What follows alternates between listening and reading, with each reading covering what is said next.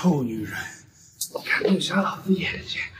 我今天不折磨死你，我就不姓王。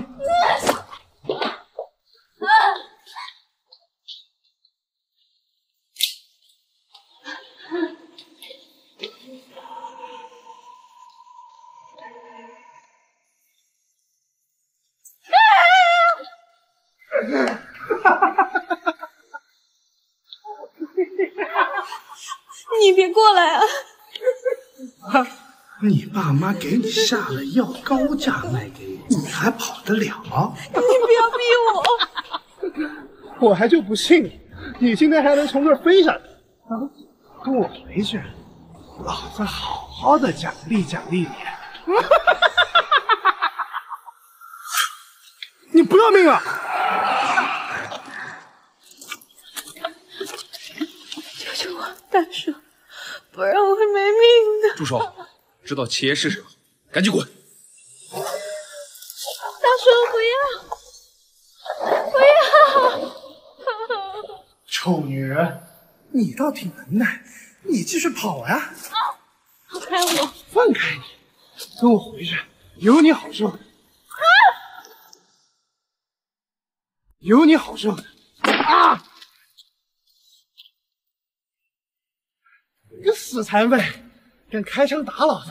你们几个弄死他！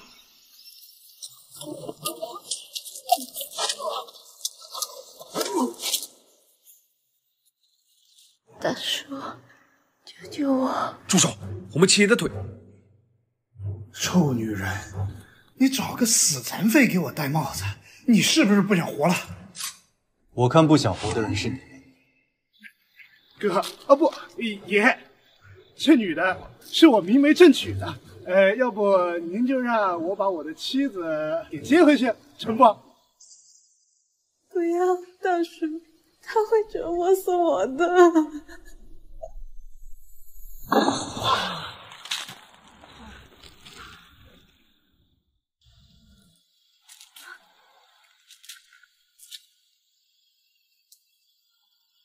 谢谢你，救我！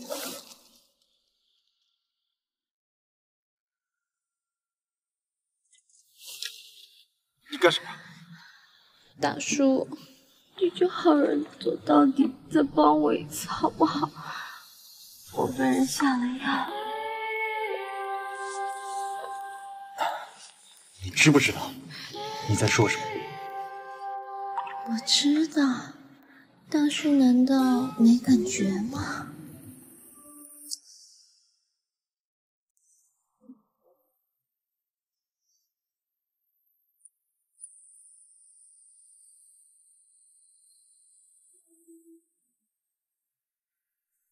你确定要跟了我这个角色？不会后悔。大叔，别说那么多了。他好像也不想忍了。这是你自找的，就算后面你清醒了，我也不会放过你。天哪，七爷竟然带着女人回来！七爷不是对女人过敏吗？我一直以为七爷喜欢男的。嘘。小姐身上的血是别人的，身体没什么大碍。看似柔弱，却能全身而退，还真是个有意思的小家伙。莫少，莫少，您是找了哪位神医啊？身体竟然大有好转。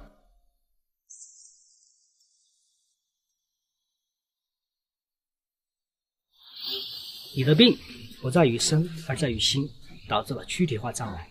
若有朝一日你能遇见一个让你愿意接纳的女子，身体定会大有好转。那我何时才能遇到？届时你就会知道。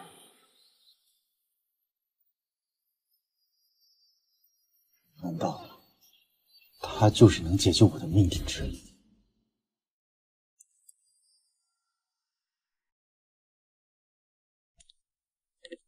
七爷，他的资料，她叫洛英，是洛青山的私生女，从小一直在乡下长大，养她的奶奶去世之后，便被洛青山接回了城里。洛庆山，那个臭名昭著的骆氏集团掌门人。听说他最近好像欠了不少钱。没错，昨日便是骆青山要跟王氏集团的王总合作，以3000万的价格把骆英卖给了王氏集团的王总。去，给骆家和王家找点事做，让他们明白，有些人不是他们能惹得起的。是。骆英比我小9岁，那么小，能给我当老婆吗？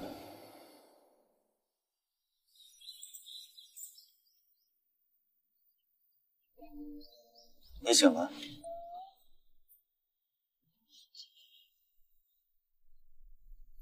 哎呦，哎呦，大叔，你的胸膛是钢铁做的吗？撞破我的鼻子2次了，好痛啊！脚气包。不疼。还有别的地方哪里疼吗？你是说什么地方？毕竟，昨天是你第一次。你别说啊！你昨天不是还挺大胆的吗？哎，昨天谢谢你救了我。我还有事，好对不起。睡了人现在就想跑，那怎么办呀？我一个小女生，总不能以身相许吧？你是成年人了，我又救了你2次，有什么不可以？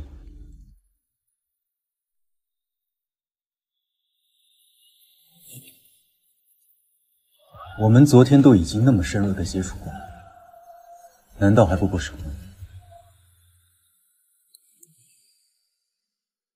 难道还不够熟吗？可是我们连彼此叫什么都不知道呀。可我对未来的妻子却十分熟悉。骆英，骆敬山的女儿，喜欢吃甜品，身高163，体重45，胸围……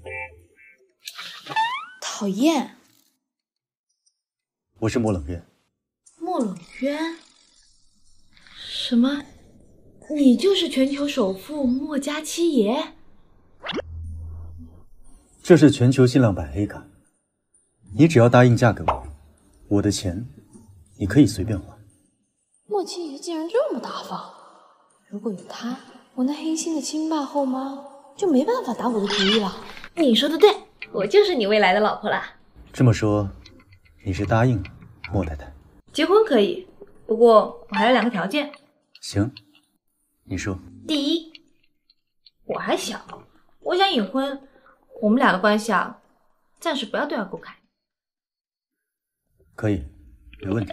第二，我的家里人对我不好，如果他们再来欺负我，你一定要无条件帮我。这是身为丈夫的责任。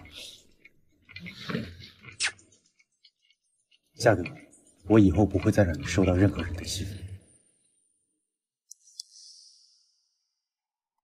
冷渊，阿姨，不错不错，长得真水灵。这是我妈。阿姨好。都领证了还叫阿姨？来来来，这个呀是我们莫家祖传的铃铛镯，现在我就传给你。谢谢妈。琳琅镯，这可是我们莫家祖传的玉镯，你怎么可以随便送人？小英就是我们冷渊的命定之人，当年高僧说了，只要他遇到命定之人，病就会渐渐好起来的。这种话也就你们会信。医生都说了，莫冷渊可能活不过30岁。要我说呀，这小丫头片子也是奔着想吃绝户来的。你以为他图冷渊什么呀？图他年纪大，图他腿瘸？我不准你这么说，大叔。我告诉你，就算你死，你儿子死了，你全家都死了，大叔也不会死。你个死丫头，今天我要把你嘴撕了！干什么？你交不好晚费，我这个做嫂子的要帮一帮你，你给我让开！如果按大夫人的意思，大夫人先补下一个针，那我是不是也应该叫爷爷过来管教一下？喂，你说什么？儿子中风了。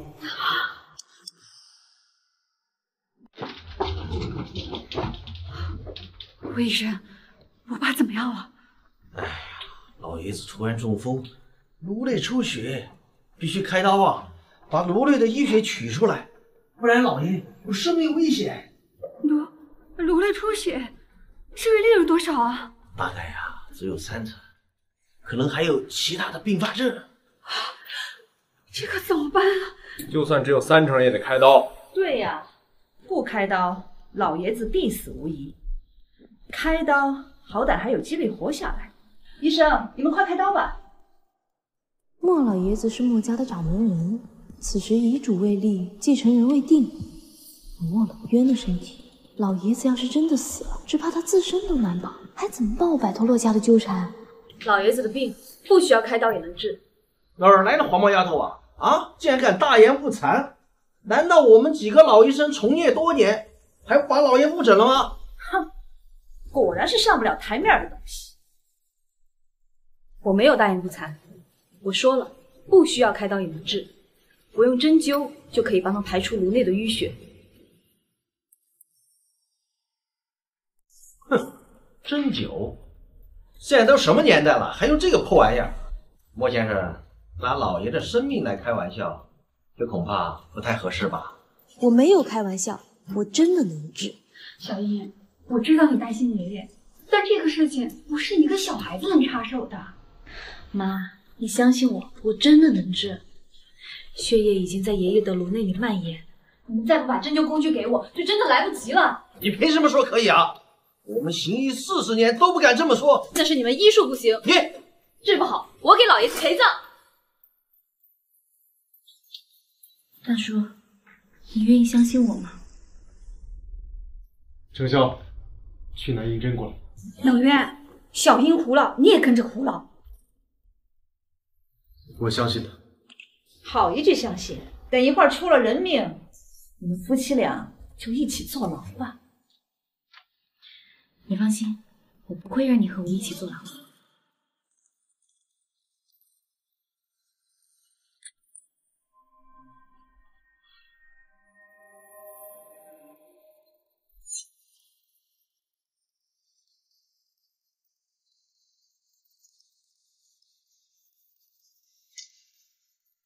哎呀，出血了！完了完了，老爷子出血了！老爷他断气了！哎呀，苍天啊！老爷子真被这血统害死了！老爷子怎么会？老爷子，爷爷他没死。谁让你碰老爷的？你还嫌害老爷害得不够惨吗？谁让你动手？莫冷渊，你不会还想在这儿包庇他吧？莫冷渊，你也是从犯。还愣着干什么？赶紧把害死老爷的这些人给我拖出去，送去警局！我看谁敢动他，我就动了。啊，弟妹，不好意思了，让你非要帮一个废物。你骂我男人是残废，看你活了！大师，我们讲。害死了爷爷，你们俩都得偿命。我说了，爷爷没死，只要我数3秒，他就会醒过来。你还撒谎！你早就把老爷子害死了。你们妻房会因为娶了这个野丫头而彻底丧失墨家继承权。我倒要看看谁敢报警抓我的孙媳妇儿！你都给我跪下！老爷子，我们也是为了你好呀，我们绝无二心。好孩子，你过来。刚才爷爷谢谢你救了我。爷爷，这些都是我应该做的，但是我建议您再检查一下身体，免得又出了些什么问题，他们又要报警抓我。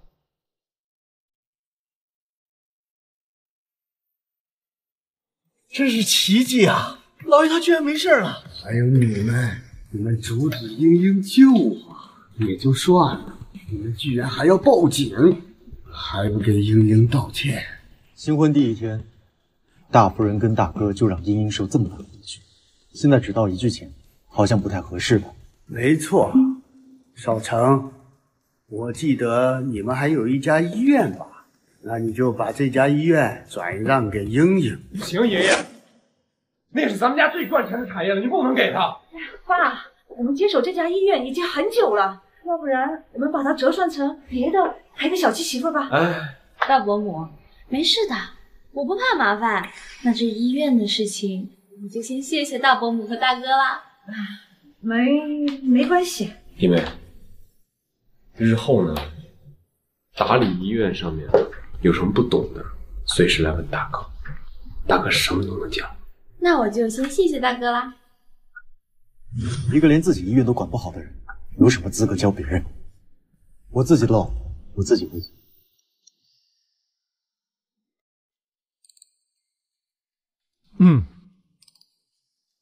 大叔，你心情不好吗？你很喜欢笑吗？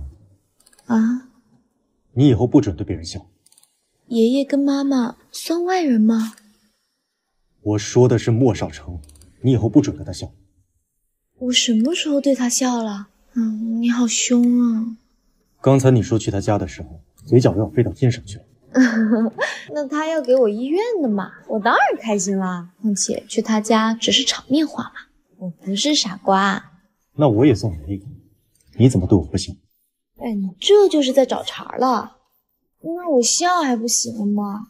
果然王少说的对，男人就是得到了就不懂得珍惜的臭猪蹄子。给你抽钱，我不要了。还有这个，我也不要了。离婚。生气归生气，离婚这2个字，以后不许再说。那你还不让我笑？连笑都不让人笑了，皇帝老爷也没有这样的。好，莫太太说的对，这次是我不对。行了吧？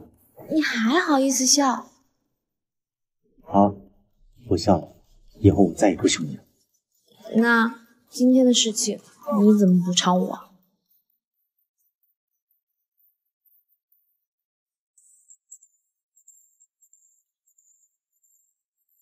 七爷好，莫太太好。这些都是当季最新款限量版的鞋高服饰，我送你的礼物。哇，大叔，你也太好了吧！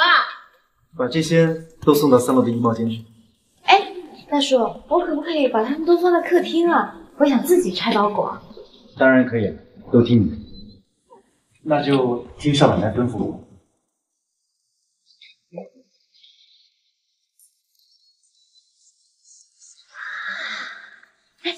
大叔，你帮我拍照，我要发朋友圈，气死你所有的没良心！来，拍好了吗？哦，好了。我还要拍。好。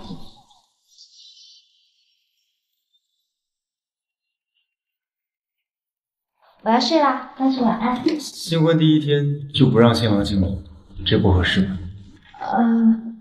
你是说我们俩是一个屋？你是我妻子，有什么问题吗？好吧。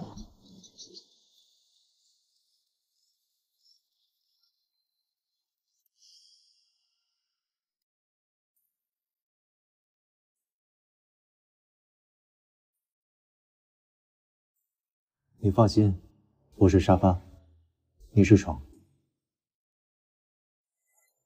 那大叔，你平时洗漱什么的需要人帮忙吗？平时都是家里有人用。那我也可以帮你做这些。你来做，照顾人很辛苦，何况我也不舍。你要相信我，我力气可是很大的呢。行，那来吧。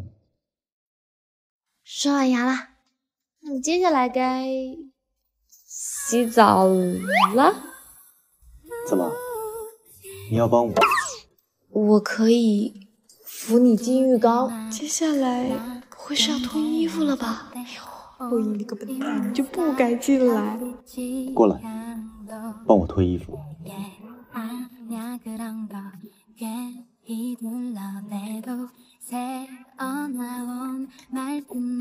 那个大叔，我不太会给男人解衣服。不会。你昨天在车上的时候，不是挺会的？你昨天在车上的时候，不是挺会的？我不耽误你洗漱，我下楼去找佣人帮你洗啊。哎呀，去吧，不为难你。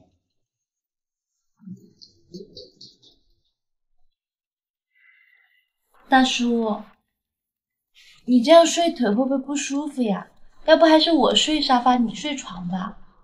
没事，你睡得舒服就好。反正我这条腿啊，本来也没知觉，睡哪都远。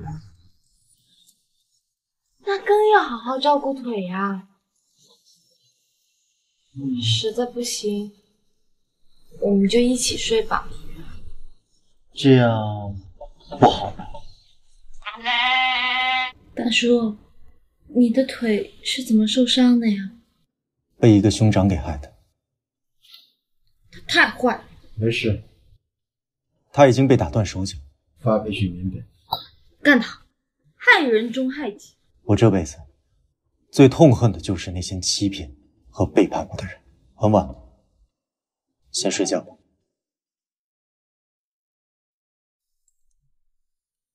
老大，你怎么消失了？整整2天联系不上你，你该不会出什么意外了吧？我逃了出来，洛家现在应该也天翻地覆了吧？王总最喜欢在床上折磨女人了，这会儿洛英应该被折磨死了吧？什么？王总竟然对洛英这么好，给她买了一屋子的奢侈品，这得花多少钱啊？姓骆的，给我滚出来！王总，哎呀，亲家，这么晚了，你怎么来了？谁是你亲家？老子之前花了3000万买你的女儿，结果那个人不仅跑了，还弄瞎我一只眼睛，老子命根子差点被他废。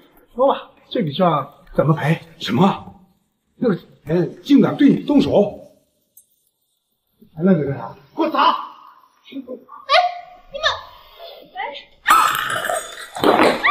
冤有头，债有主。王总，谁打伤的你，你就去找谁。哎，我这闹什么？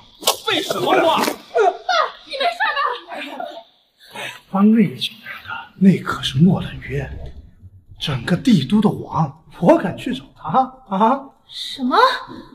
洛云这怎么帮得上莫冷渊的？我猜，这样吧，算上之前给你的3000万，和我现在一身伤，我就算你1个亿，听见没？啊？1个亿？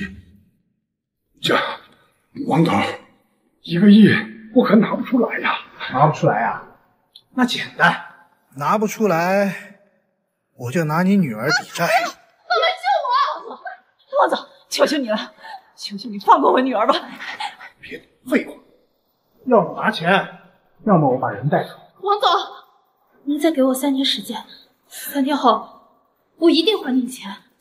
好，可要是3天之后我还是拿不到钱的话，我就把你拉到窑子里去啊！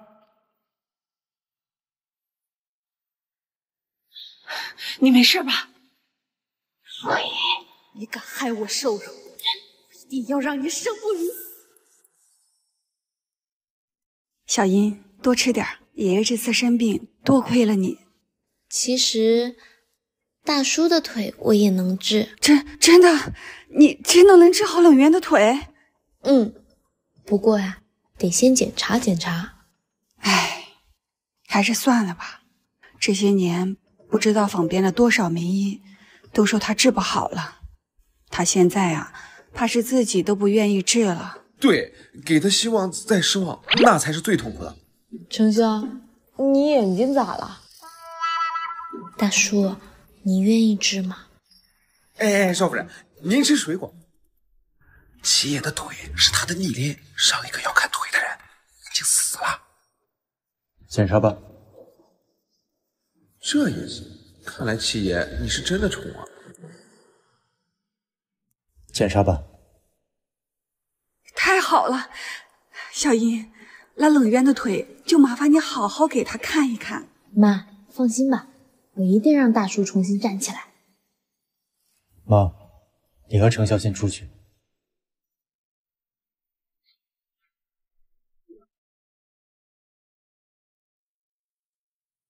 别看了，另外一条也是一样的。我的腿是不是吓到你了？大叔，这就想哭了。我的腿有那么可怕吗？不是我害怕，只是我想到当初出事的时候，大叔应该很疼很疼吧？大叔，没事儿，现在有你在，以前的事情我都无所谓。你放心，你的情况我都已经了解了，我一定会把你治好的。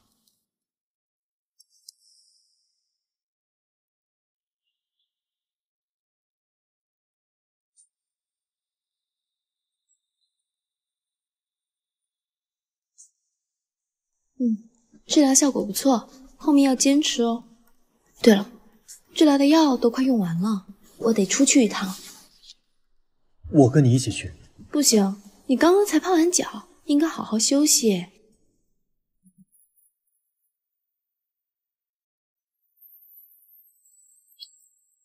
乖乖在家等我，我很快就回来的。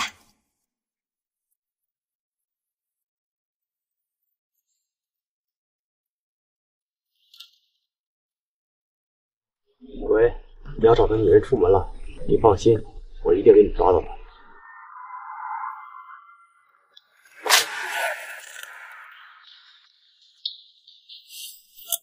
孟渊，你干什么呀？莲仙还活着呢，就算你想铲除我继承墨家财产，你刚才说什么？我没听清楚。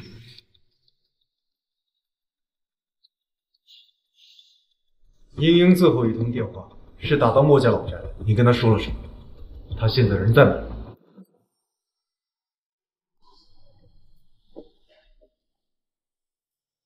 洛星星，怎么是你？你们一家人合伙算计我，我还没找你算账呢，你竟然敢自己找上门来！我凭什么不敢找上门来？你跟莫西耶在一起倒是挺自在，你凭什么能绑上墨家？凭什么能跟莫西耶在一起？我说呢，原来是嫉妒，不过嫉妒也没有用，谁让命运偏偏让我成了莫冷渊最在意的妻子呢？妻子？你知不知道，刚刚我给墨家打电话，莫七爷可说了，你区区一条命而已，死了就死了，他呀是不可能拿出1个亿来赎你的。什么？怎么可能？不会的，大叔不会这样的。来，你们2个把他送到王总那儿，让他重新去给王总赔罪。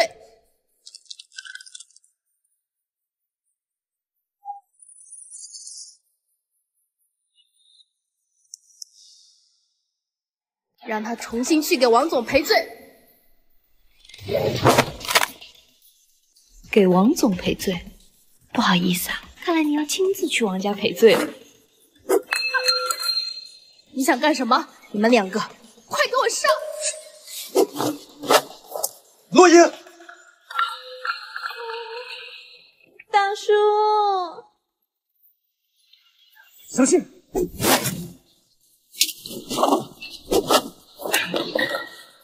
茵茵，我来晚了。莫西耶怎么会真的带人来救这个贱人？姐，你的腿好了。我站起来了，我真的站起来了。这有什么大惊小怪的？我都说了我能医好你，你要是站不起来，那才奇怪呢。我知道茵茵厉害，让你受委屈了。你身上怎么样？没受伤吧？你身上没受伤吧？怎么没有？你看我的手，挣脱绳子的时候都红了，还有这儿，都是他们给我弄的。你胡说！明明是你打我的时候，自己不小心划伤的。就是，我们都没动你。你看，他们还在污蔑我。我一个小女孩子，怎么打得过他们嘛？把他们都给我带走，骆家事。这个账我会帮茵茵向你们骆家讨回来的。至于你，程潇，你知道该怎么做。是。少爷，夫人的身体没有大碍，只是有点受惊，关注一下情绪就好了。谢谢。茵茵，对不起，我今天不该让你一个人出门的。别碰我！茵茵，你不是嫌弃救我浪费钱吗？那你还来救我干什么？你就让我一个人在那死掉就好了呀。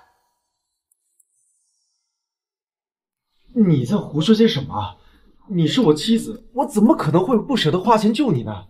是不是今天洛星星跟你说什么了？他说你不肯花钱赎我，还说我区区一条人命，死了就死了。不哭！那话不是我说的，他电话打到了墨家老宅，是墨少成接的电话，我已经帮你教训过他了啊。我的电话都是加密的，别人没那么容易能打进来。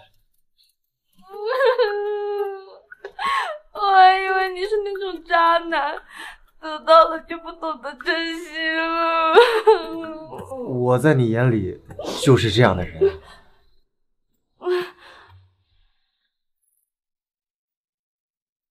对不起嘛，大叔。对不起，就算了。那你还想要怎么样？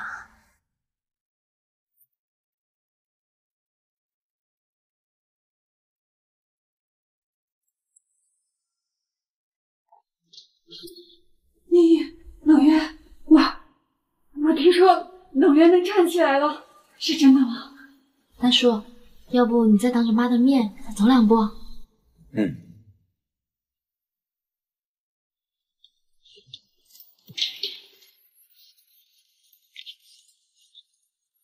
天啊，冷月站起来了！我儿子真的能站起来了！大叔啊，现在才刚刚站起来，再经过一段时间的治疗，就能和普通人一样能跑能跳了。莹莹，谢谢你，拯救了我的人生。不用谢，大叔，你是我老公的嘛。嘿，洛英呢？快让洛英给我滚出来！我为什么不能进去？我是洛英的爸爸，他把他姐姐害成这样，我还不能教训他了？我为什么不能进去？我是洛英的爸爸，他把他姐姐害成这样，我还不能教训他？你还敢笑？怎么？我为什么不敢笑？洛星星他能绑架我，我连笑他一下都不行吗？你这个你还敢顶嘴？看我今天不好好教训你！你想教训谁？大叔，他要打我。程潇，冒犯墨家人的，一般怎么处理？回血，一般废了之后丢到后山去喂狼。那还挺好，看你还敢不敢？不，七爷，这都是误会啊！我们来这儿也是不想你再被骗了。我这女儿啊，她之前已经嫁过人了。我知道莹莹嫁过人。什么？您知道？那您还护着她干嘛呀？您没必要为了一个情妇坏了自己的名声。情妇？我想你们还不知道，茵茵是我明媒正娶的妻子。什么？妻子？这不可能！洛英她不过是一个从乡下来的野丫头，她根本配不上您。怎么？我配不上？难道你就配得上啊？闭嘴！哎呀，那这么好的事情，洛英这丫头也没告诉我们一声。七爷，您看这彩礼，当然有了，大叔给了我一张黑卡。真的太好了！那我们欠王总的1亿，总算可以还上了。这张卡是给茵茵的，至于给洛家的彩礼，应该在路上。什么？公司的资金链断了，是墨家下的料，所以跟我们合作方都撤资了。这七爷，咱们是不是什么地方搞错了呀？没有搞错，我说了，茵茵是我的妻子，你们该不会这么天真，觉得绑架了我的妻子，我会当什么事都没发生。谁让你绑架茵茵的？赶快给茵茵道歉！姓啥？这又不是孩子一个人干的，你要打我吧！哎，都怪你的独女，养出这种蛇蝎心肠的女儿。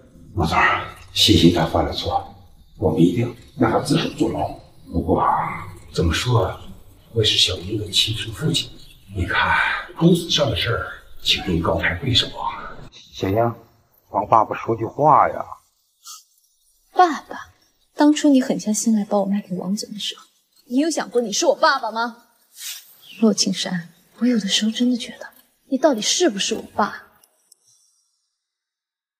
莫总，我求您放过我我什么都可以为您做的。收起那下三滥的手段，就凭你这样的，也好意思勾引我们家大叔？都愣着干什么？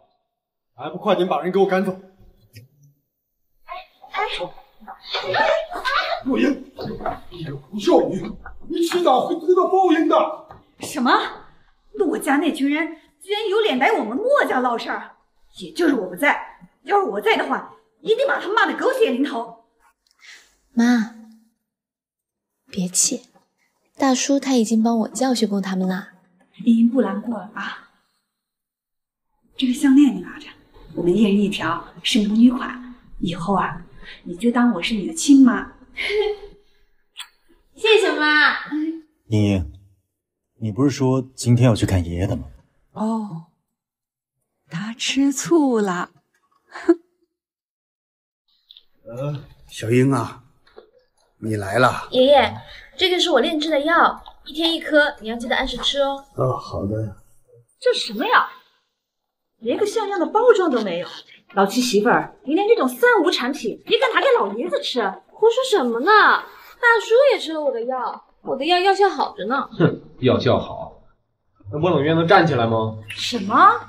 连老七也吃了你的药？老七的腿本来就不好，他要是再吃出什么问题，你这不是害人吗？真是。哎，老七呢？老七怎么没来啊？吃饮料吃瘫痪了吧？看来你们很希望我瘫痪是吧？你站起来了。爷爷，英英的药跟针灸方法都是很好的，你可以大胆试一下。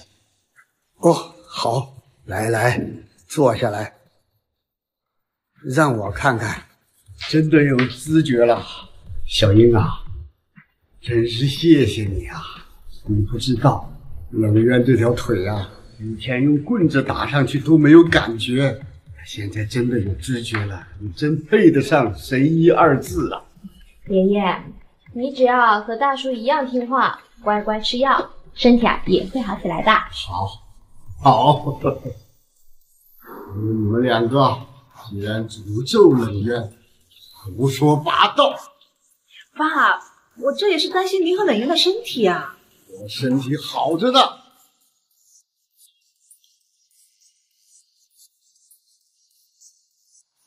罗小姐，哦不，师傅，我一看你这个药啊，就不是凡品，我可以拿回去研究研究吧？啊，可以。这样，接下来我要给爷爷针灸。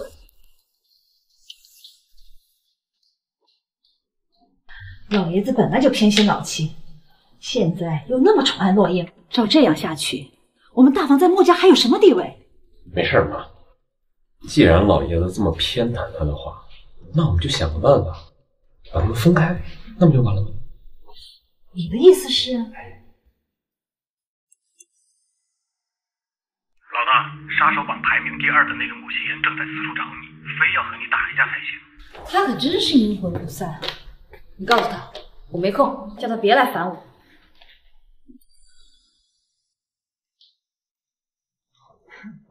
看见了吗？下面那位就是冷渊的青梅竹马，苏家的千金苏若雪。他们身上可是有娃娃亲的，你以为你能比得过他吗？大叔竟然跟他这么亲密，难道在他的心里，他真的比我重要？你干嘛？我才是大叔明媒正娶的妻子，这是我家，我凭什么要走？该走的是下面那个。让冷渊哥哥，这些年我在国外访遍名医，钻研医术，原本是想回来给你治腿的，没想到你的腿居然已经好了。是啊，大叔的腿有我，不需要你。大叔的腿有我，不需要你。你是之前在墨家，怎么从来没有见过你？英英是我老婆，你跟我这么多年不联系，不认识也很正常。早知道他的腿会好，我当初就不出国了，竟然让一个乡巴佬断了口子。冷渊哥哥，你已经结婚了吗？哎呀，不好意思啊，是我没看住洛英，影响了若雪和冷渊的叙旧了。瞎说什么？小英是我家孙媳妇儿，我们墨家她想去哪儿就去哪儿。莫爷爷，冷渊哥哥，之前我不告而别，让大家都难过了。但是我也是为了学习医术，想回来给你治腿的。是吗？今天你也都看到了，我家小英的医术一点儿也不比你差。当年我命悬一线的时候，也是她把我救过来的。哦，洛英小姐也会医术吗？那你之前在哪个学府进修的呢？我大学没有学医，学的是表演。把我小马甲说出来，怕不是会吓死你。哼，没有学过医术，还敢来给老爷子看病？怎么，小英，你不是学医的？洛小姐，我想你根本就不了解我们医学领域，这个专业你不学个7、8年，你连门都入不了。这次你碰巧治好了冷渊哥哥和莫爷爷，那下次呢？如果你真的把老爷子治出什么好歹来，你能负得起这个责任吗？那么多医生都没能治好我的腿，但茵茵治好了，难道还不能证明她的医术？听闻洛小姐是乡下人，可能她刚好懂一些什么乡野的粗鄙偏方，运气好罢了。正常看病还是要找专业的医生才行。哦，对了，洛英那丫头呀，还用乡下的土方子给老爷子配了药。若雪，你快看看这药有没有问题。洛小姐，你真的把这种东西给老爷子吃了吗？这药是我精心配制的，有什么问题吗？有什么问题？你有生产指令单吗？你通过临床测试吗？你的药符合无菌标准吗？够了！你质疑茵茵的药，那你有更好的药来治疗爷爷吗？当然，爷爷，以后就让我换药为您调理身体，好吗？哦，你要给爷爷换药，这可不行，一不小心爷爷的病情会比之前更糟的。这就不劳洛小姐操心了，至少我不会给爷爷用这些3无产品。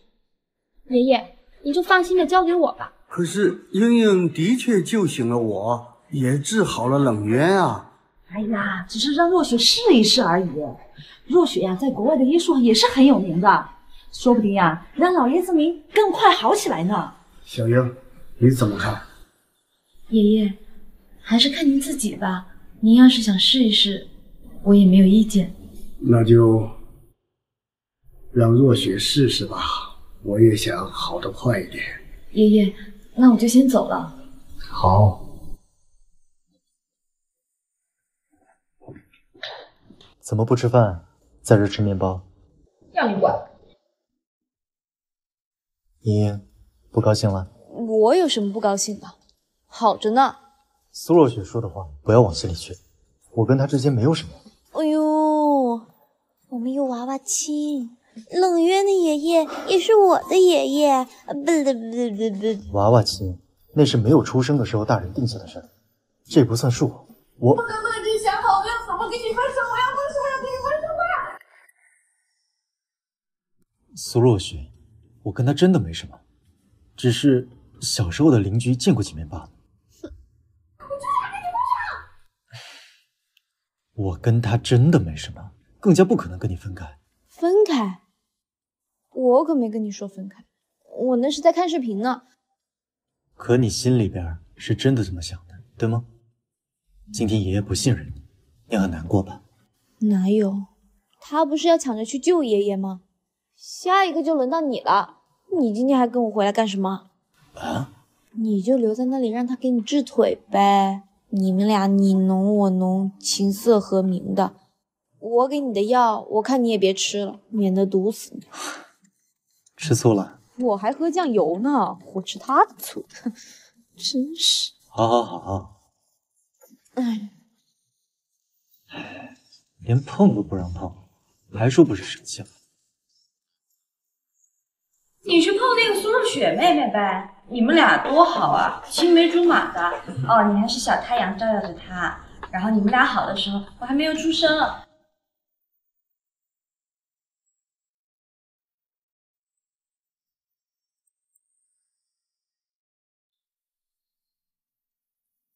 哎呀，欺负人！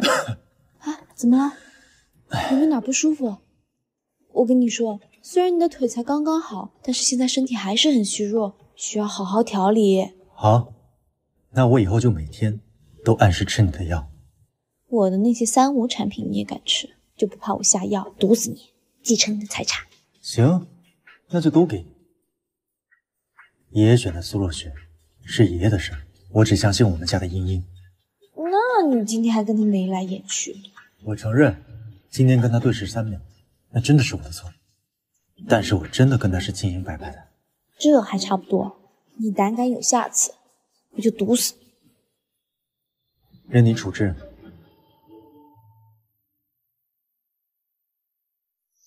大叔，是痛还是舒服啊？舒服。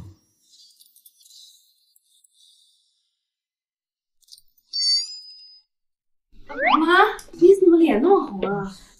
什么都没看见，什么都没听见。你们在治疗啊？啊，对，大叔的双腿呢，好久没用了，现在呢需要每天给他治疗一下，让肌肉适应适应。真是辛苦你了，小英。我真的没想到有生之年还能再看到冷面站起来。妈，你忘了？我以为有了小英之后，你对女人的过敏症会好起来。小英，小英，你在想什么呢？想得这么入神？我在担心爷爷，也不知道中途换药，爷爷的病情怎么样了。爸已经睡下了，你们明天再来看望爸爸。那等爸醒呢，你跟他说，小英开的药很好，让他别换了。爷爷已经吃下我给他开的药，若雪医术了得，爸吃了以后精神头比以前还好。哎呀，还好停了洛英的3无产品，要不然啊，吃出人命都不知道。大伯母，那可是从古时候传下来的名方，怎么能说是3无产品呢？是不是3无产品可不是你说了算。若雪已经跟爸做了保证，不出3天，爸就会病症全无，恢复健康。效果这么好，那药性对老爷子怕是有点强烈了。这样，等爷爷醒了，我再去给他把把脉。你什么意思？爸身体已经好转了，你还有什么好看的？不会是技不如人，嫉妒？什么叫技不如人，嫉妒？小英也是为爸好，你这个人思想怎么那么龌龊？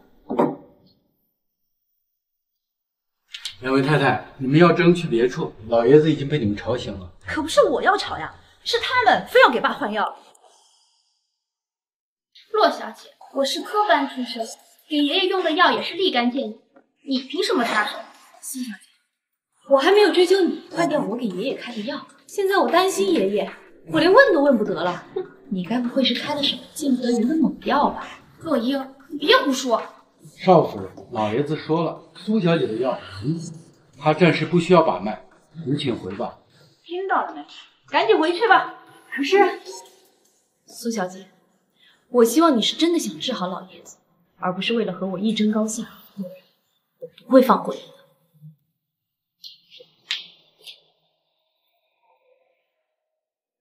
那你说，要是他这药不行，不会有什么事儿吧？如果有事，那苏若雪一定给爷爷用了短时间就能见效的猛药啊！这若雪一直在国外学医，应该是有真本事的。少夫人，不好了，老爷子出事了，你快救救他吧！啊，快！爸，你怎么样了？小英啊，你来了。魏忠呢？魏忠他老是插手苏小姐看病，被派到医院去坐诊了。糊涂！我教过魏忠急救的办法，有什么事情他能第一时间医治爷爷。他不过是一个打下手的，而且他老是想主治医生的活，他在这儿，我还怎么治？我看你是不敢让他知道你开的是什么药吧？你都这个时候了，你能不能先救人？在这兴师问罪做什么？我看呢，就是你之前开的药留下的副作用。苏小姐的药才不会有问题。苏小姐的药这么好，你敢吃吗？实话告诉我，今天苏若雪要是不告诉我她开的什么药，这个病我没法治。哼，你少在这故弄玄虚了。爷爷不过是吃了和我开的药相冲的食物罢了。这里不需要你们，我能把爷爷的身体调理好。你只要告诉依依你用的是什么药，其他的不用。只要给我足够的时间，我能治好老爷子的。哎呀，老爷子晕倒了！这里不是你炫技的地方，你子的性命容不得半点闪失。药到底是什么？我开的药。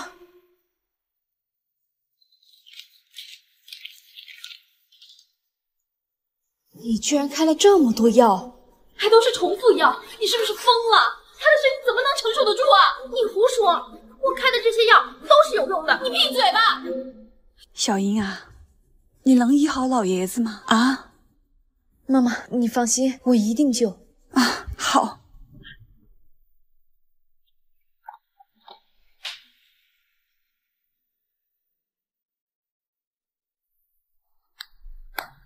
接下来我们就来聊一聊苏小姐的事情。你以为你随便喂老爷子2颗药，他就能醒过来？你少在这戏弄我们了。如果我说10秒钟之内老爷子就会醒过来，你信不信？10秒钟之内？你以为你是神仙吗？我们来打个赌吧，7秒钟之内，如果爷爷没醒，我永远处置；但如果爷爷醒了，从今以后你要退出医学领域，并且当众向我道歉，永远不能踏进墨家半步。好啊，但是如果老爷子没有醒，那么你不仅要向我道歉，而且永远不能踏入墨家一步，并且你还要和冷渊哥哥离婚。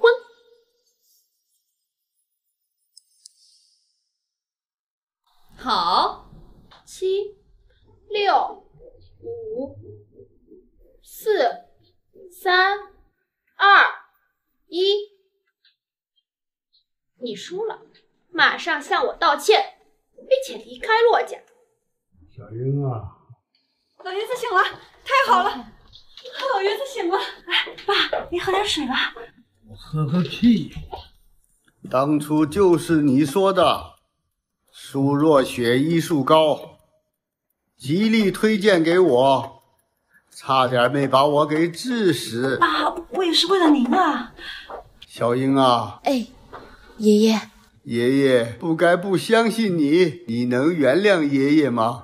没关系，爷爷。其实只要卧床休息3个月，后面呢再按时吃药，可不能再随便乱换药了。他不过是乡野的野医生，他怎么可能治得好爷爷？这一切不过是碰巧罢了。好啊，亏我当初信任你，没想到你竟然差点害死老爷子，可怜我一心救老爷子，却那个里外不是人。当初洛英要给老爷子把药换回来的时候，第一个也是你不同意。你输了，兑现赌约吧。道歉，道歉。对不起。还有呢？是我技不如人，从此我不再涉足医学领域，也不再踏入墨家的大门半步。你们苏家，我们墨家是交往不来了。不要啊，爷爷！小英啊，哎，爷爷，爷爷20%墨家的股份就给你了，以后墨家所有的股份，你们休想拿到1分。爸，这么多年，我没有功劳也有苦劳呀，我只是找错了医生，可是我也是为了您好呀。滚！贱人，你为什么要骗我？都怪你害我们！你怎么不去死？你疯了吗？是你让我从国外回来，破坏他们俩之间的感情，现在你跑来怪我。坐。来人，大夫人送到缅北，10年不许回来。至于苏若雪，送回苏家，从此不得踏入墨家半步。哇，你说想吃的就是这个。你尝尝，可好吃了。哎，太太，七爷不吃这种东西，更何况这种臭……嘿，怎么样，好不好吃啊？只要是你点的，我都爱吃。嘿嘿嘿，让你嘴贱，活该吃狗粮了吧？跟大叔一起吃宵夜的感觉真好，好开心啊！只要是你开心了，那我也开心了。对了，我去上个厕所，你们等我一下。嗯。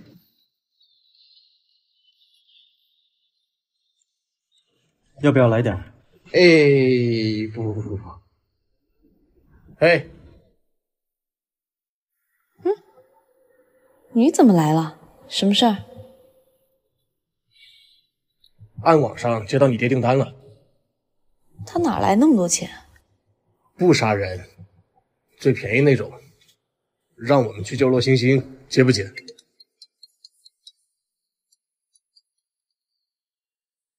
小英啊，算爸爸求求你，你帮帮忙吧！欣欣被王总带走3天了，他会不会折磨死啊？洛庆山，你当初有没有想过，我过去的话，我能不能活得了？他只是过去3天，而我过去可是一辈子。我去把单子退了。等等，为什么不接？不仅要接，我还要亲自接。为什么不接？不仅要接，我还要亲自接。啊？哎，老大，你要是开学了，穆希言那小子不是可以天天盯着你？要不兄弟派几个人过来保护你，再怎么着他也是杀手榜第2啊。哎呀，我第一，我怕他。况且有这副装扮，他也认不出我来。那小子阴得很，这不好吧？闭嘴，就这么定了啊！走了。是。上厕所怎么那么久了？奶茶都给你买好了。啊，谢谢。哎呀，女孩子嘛，照照镜子喽。那我们接下来去干嘛？我想逛街。逛街有什么乐趣？约会的乐趣，切。对呀，我们可以一起吃小吃，一起约会。再比如，我可以亲自给你挑衣服。真好啊，七。自从太太来了以后，你脸上的笑容变多了。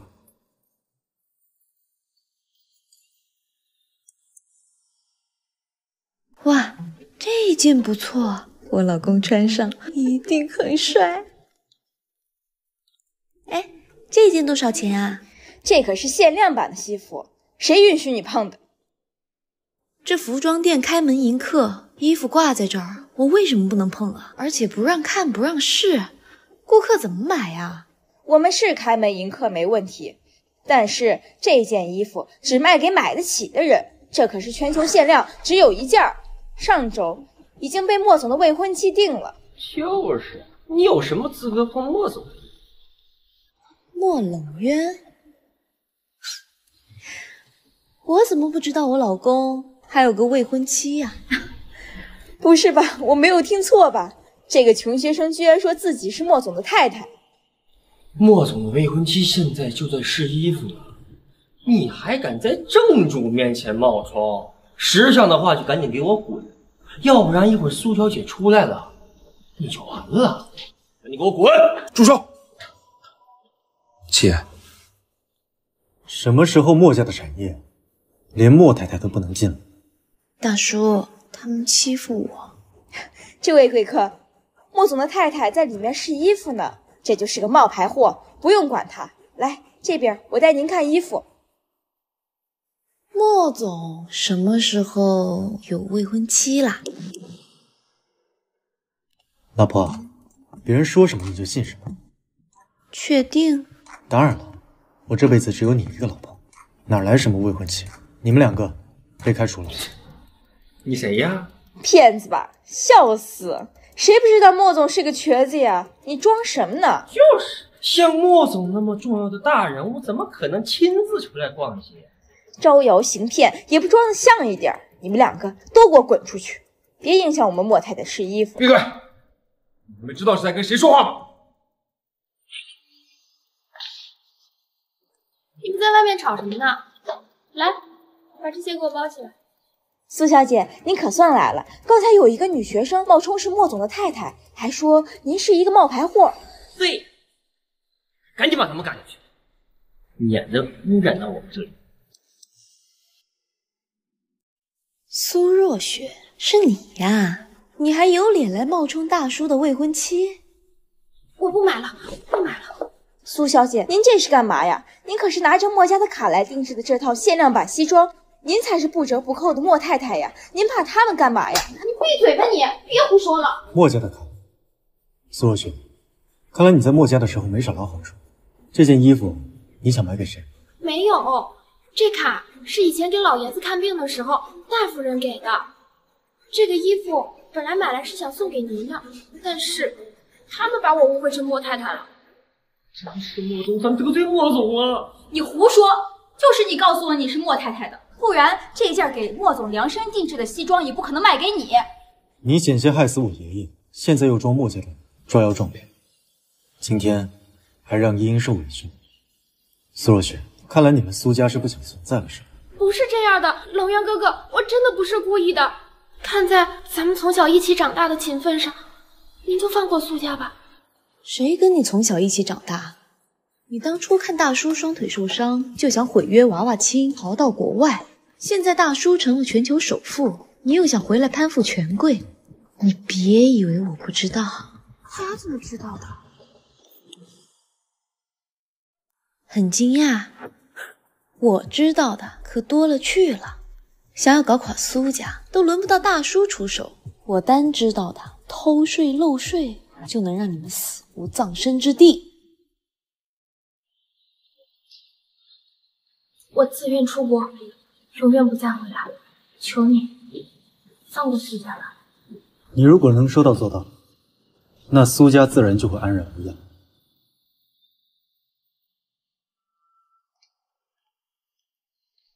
莫总，对不起，我不知道，是他，跟我没关系。莫总，不好意思，是我们有眼不识慧珠，您别开除我。你们两个已经被开除了。程潇，吩咐一句，这两个人全行业封杀。至于这家店，就送给茵茵当感谢礼物吧。少夫人，你的奶茶。茵茵，你学校离家里远，我给你安排了保镖，以后每天护送你上学。谢谢大叔，大叔最好啦。我去扔个垃圾。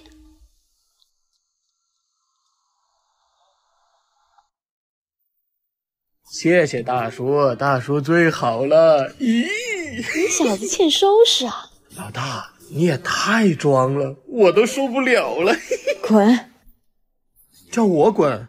没爱了，没爱了。你信不信我收拾你啊？哎，走，拜拜。嘿嘿嘿嘿。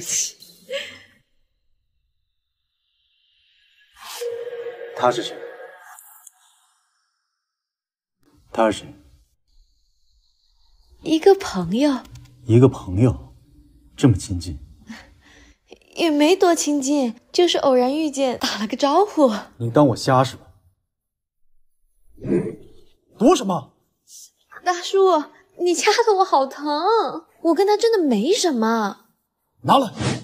我不喜欢你跟别的男人那么亲近。莫冷月，你干什么？还给我！你要是没什么的话，我都说了，我跟他只是朋友，还这样对我。当初说好了，结婚的时候你不干涉我。离婚，我要离婚。离了婚，好跟那个野男人在一起去。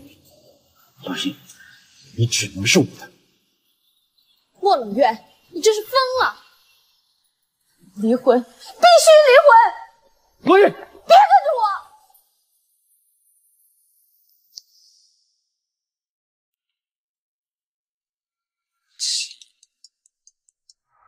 老大，你咋把我删了呀？姐夫刚才是不是误会了？老大，你在听吗？我是莫冷月。哎，原来是姐夫呀！姐夫好。哎，你可千万别误会啊，我就是老大的小弟。老大之前还夸你好呢，说你是最宠他、对他最好的人。他真这么说？对啊。你们是怎么认识的？我好像误会他了。他现在要跟我离婚。这可不行。哎，我说，大概老大7岁那年吧，他和很多小孩都被绑架了，对方要贩卖人体器官，是老大救了大家，也包括我。老大就是我的救命恩人，你别误会，千万别误会啊！对不起，妍妍。七爷，那个少夫人一个人走了，我派人去送她了，很安全，您放心。丞相，跟我这样的人在一起，是不是很可怕？我刚才是不是又发病了？哎，这才乖嘛！你要是还想跑呀，我就让人用狗链子再把你拴起来。我不跑了，我再也不跑了，我一定让王总您满意。乖，这才乖嘛！本来呢，今天还说让你当众表演一下，不过你既然这么乖的话，我们进屋啊！王总您真好。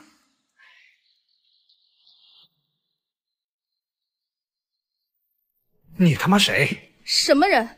洛星星，你这就不记得我们吗？你不是说王总残暴粗鲁，想派我把他杀了？我他妈就说你最近这么乖啊！原来是找人想弄死你。你胡说什么？我压根不认识你，王总，你不要信他，星星对你是真心的啊！哦，我知道了，你假装不认识我是怕我打不过他。你放心，很厉害的。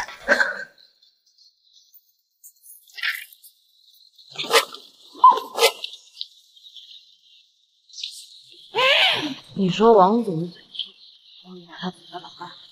我厉害吧？贱人啊！我今天不弄死你，这名字倒过来写。我没有，你相信我，我没有，你放开我，救命！闭嘴！你不是说你是来救我的吗？要是快救我，我快被弄死了！之前没承认我也怕生意做错了呀。既然你现在承认我了，好吧，我帮你报仇。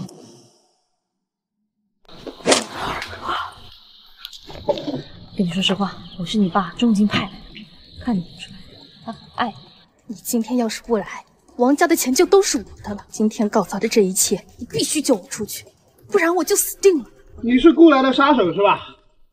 啊，来，和老子做个交易，2000万，把这个女人留给我。骆家可没钱了，这个价翻了10倍不止吧？您这挺懂行，你这是在干什么？赶紧救我出去！不是会翻墙的吗？况且你收了我们骆家的钱，你们杀手不是最讲信誉的吗？不好意思，今天心情很差，不想讲信誉。王总，成交。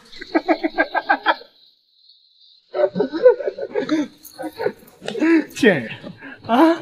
老子今天要好好的奖励奖励你啊！你们暗网不是最讲信誉的吗？要是会被辞退的。谁会辞退老板？什么？今天玩得很开心，谢谢款待，拜。王总，快放过我，求你放过我！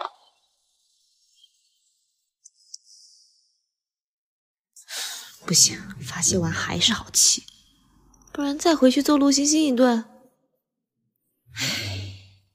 气死我了啊！亏我还给他治病了，居然这样对我！我要把他拉黑，明天就离婚。还抢走了我的手机，果然没一个好东西。叶影，总算找到你了，没想到你现在连王家这么低档的单子都接了。男人果然没一个好东西，看我今天不把你打得求爷爷告奶奶！叶影，你骂我干什么呀？你不是一直都想和我打架吗？来呀，打输了你就去暗网路打工，再也不许烦我。好，要是你输了，就得叫我一声大哥，并且在杀手榜上公开，我才是杀手榜第1名。来吧。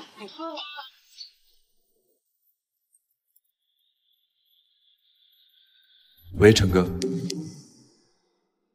什么？姐，不好了，跟着少夫人的手下把少夫人跟丢了，没办法接她了，连个人都跟不住，给我查！要是茵茵有半点闪失，拿你们是问。对了，七爷，少夫人最后消失的地方是在王家，但是找遍了街头巷尾都没找到，倒是看见有2个男人在打架。去王家。怎么样？杀手榜第2。你别动手动脚的。记得明天去暗网报道，顺便把员工合同签了。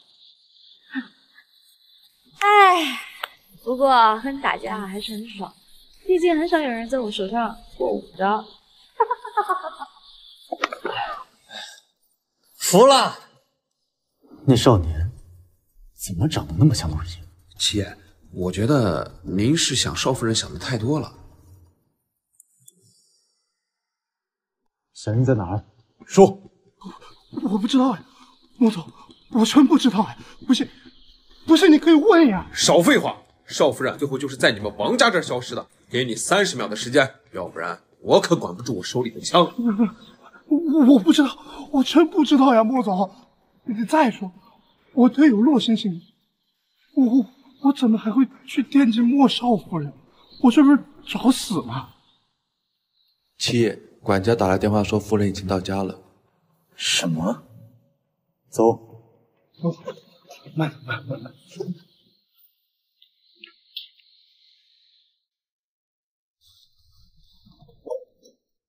你去哪儿了？你大晚上一个人出门，很危险的。怎么了？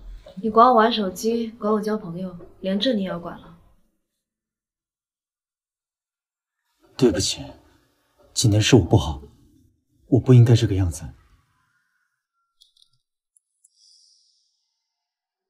你不用跟我道歉，是我对不起你，我就是你的所有物，我不能有自己的思想，不能有自己的朋友。茵茵，你打我骂我都好，你不要离开我，你不要不理我，好吗？滚！你干什么？这里，你打我这里，打我，你只要解气，怎么样都行，你不要离开我好吗？哎呀，神经病！茵茵，你要是打我不够解气的话，你手拿这个找我好吗？拿这个找我。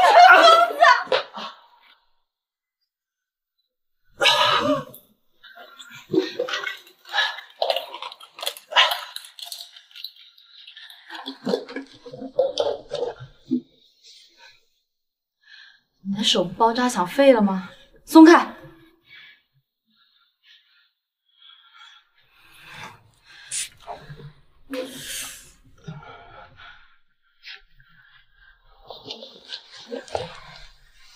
莹莹，你能原谅我吗？我以后遇到任何事，我都会听你的，我不会怀疑你。莹莹，我知道错了，莹莹。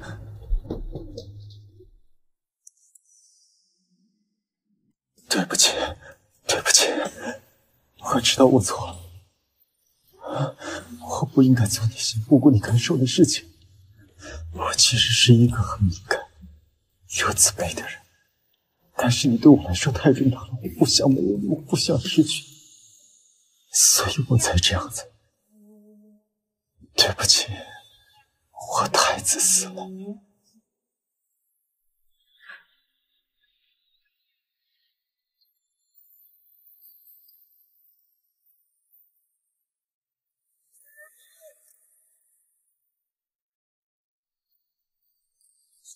那你现在还要走吗？不走了。我告诉你啊，虽然你已经嫁给我小舅舅了，但是我还是不会叫你小舅妈。你最好别对墨家图谋不轨。干什么？你能不能别一直跟着我？哦，就你找我要礼物的是不是？拜金。要不是我小舅舅给我1个亿让我保护你，小爷我才不稀罕。好家伙，穆夕言这小子竟然背着暗网接穆冷约的私活扣工资，必须扣工资！我不需要你的保护，谢谢。就是他，就是他！哎，小宁长得挺水灵的呀，怎么样？今晚陪小姐去睡一觉，睡一觉也就放过你啊。你们是陆星星请来的打手吧？哎，你怎么知道的？看来上次打你打得不轻。上次是我低估了你，这次你跑不了了。像你们这样低级的打手，也只有洛星星做得出来。怎么样，小舅妈？要不要帮忙？求我我就帮你。像他们这样低级的打手，还是不如出手。你不是收了大税的钱吗？那你就去给我好好打工吧。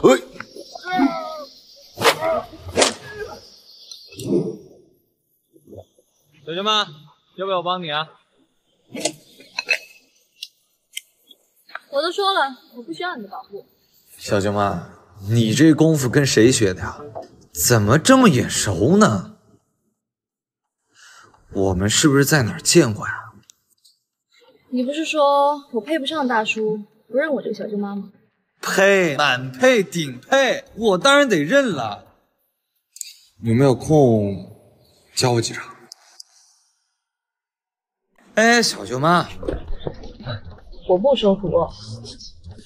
行吧，那你明天晚上迎新晚会表演节目不？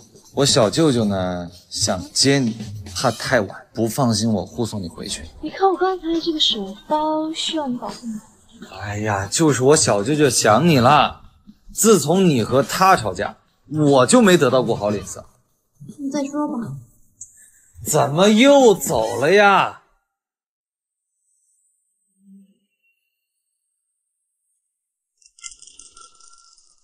天呐，我没想到大一新人竟然能够拉出这么复杂的曲子，看来洛星星的实力啊不容小觑。真的好棒哎，洛星星好优秀啊！他竟然能让王总把他放出来上学。而且呢，我听说啊，今天我们邀请到了非常优秀的歌星裴江来到现场进行新人选拔和单曲合作。我看呀，星星非你莫属了。还好啦，我的水平也就普普通通，要不然我妹妹怎么会全程都戴着耳机呢？拉的难听，还不让人戴耳机了？难听？你懂音乐吗？我看你就是嫉妒洛星星，应该刚从乡下回来的，怕是连乐谱都认不清吧？就是，李翔，你上啊！我为什么要上？他拉的难听，我作为观众我还不能说了。妹妹，你必须得上了，你忘了你也准备了演奏曲目。各位，下面就让我们有请洛英上台。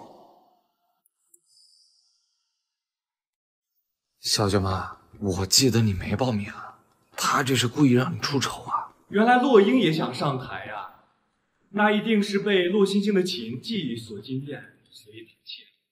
那接下来就让我们用热烈掌声有请洛英上台吧。哎，小舅妈，你别去，你丢人是小事儿，给墨家丢人是大事儿。谁说我会丢人？哎呀，姐姐知道你喜欢逞强出风头，但是你从小就不会乐器，一会儿希望你演奏的时候，可不要让观众误以为是拆迁现场。看来昨天晚上王老板没打击我。你胡说什么呢？你的裙子不够长，伤都露出来了，看死！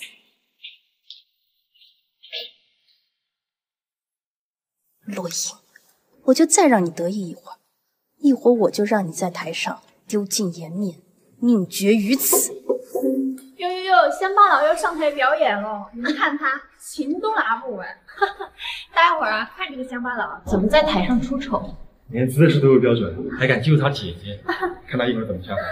这个人连弓都拿不稳，别看了，就定洛星星吧，你还有下一个行程呢。那可不一定。你看他的姿势，虽然是左撇子，但是姿势却是教科书级别的，让我想起了公家那位。您是说贵族公家那位早逝的音乐才子啊？您的老师？确实，他也是善用左手。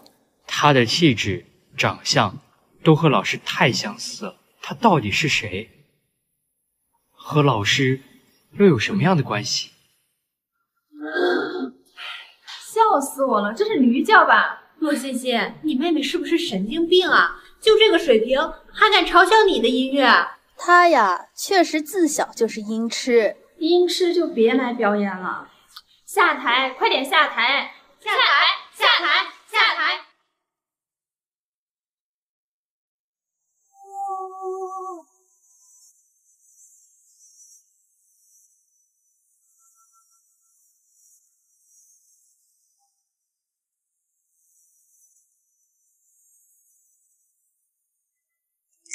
好专业的指法，左撇子竟然也可以演奏出这个高度啊！洛欣欣，你不是说你妹妹是音痴吗？她怎么忽然这么厉害？这不可能啊！太好听了，洛英，从现在开始你就是我的女神。我为我刚才的大言不惭向你道歉。行啊，洛英，又让你出尽风头，也行，反正是你最后一次了。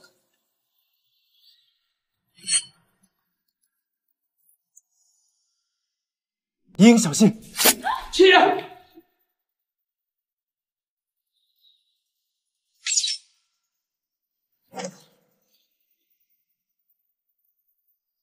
什么？救洛英的竟然是全球首富莫冷渊？完了，洛英一个乡下来的，他怎么能承受得了莫家的怒火呀？莫太太，听说莫总醒了，我让医生再来看看。大手的伤我已经包扎过了，后面的我来吧。莫太太，您还懂医术？这就不劳校长关心了，倒是今天的事情。今天是学校安保问题，我一定彻查，彻查。行了，陈潇，咱也别在这儿当电灯泡了，一起去查。你也去吧。好的。莫太太和莫总也是你们能看的，去。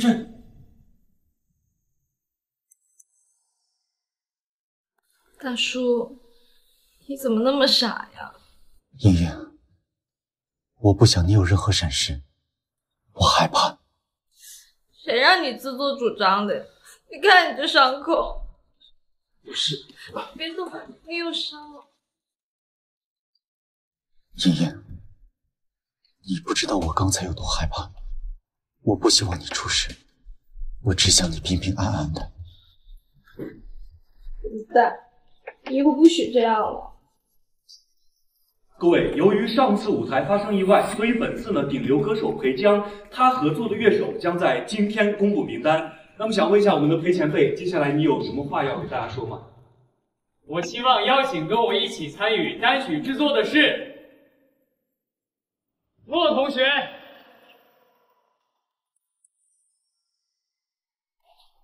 骆欣欣好厉害，竟然被裴前辈看上，那他以后岂不是前途无量？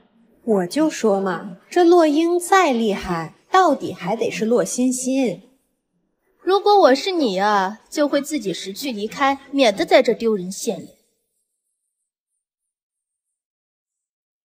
非常感谢裴前辈对我的信任，在这里我还要特别感谢我的老师。不好意思，骆欣欣，你为什么会在这里？前辈，不是您邀请我参加音乐单曲的制作吗？我说的骆同学是骆英。骆英同学，请问你愿意和我一起制作发行单曲吗？不好意思啊，我学业繁忙，没有时间。我可以等你有时间。前辈，他都不领情，你为什么还要选他？而且，洛英不仅演奏姿势不标准，后半段的曲子还直接换掉了。那是洛英改编的，他在原曲的基础上拔高了立意，并且完全不逊色于原曲。更何况，我制作音乐不仅看音乐水平，还看人品。骆欣欣，你故人行凶，企图杀死洛英，此刻不应该在牢里吗？你胡说！没有胡说。骆欣欣，莫总已经把你的犯罪证据交到了警方手里，你被学校开除了。天哪，没想到这竟然是骆欣欣干的！骆欣欣是个杀人犯，把他赶出学校，赶出学校，滚出学校，滚出学校！小英，我是你姐姐，你能不能跟莫总说，让他放过我？姐姐，你那个时候陷害我的时候，有想过放过我吗？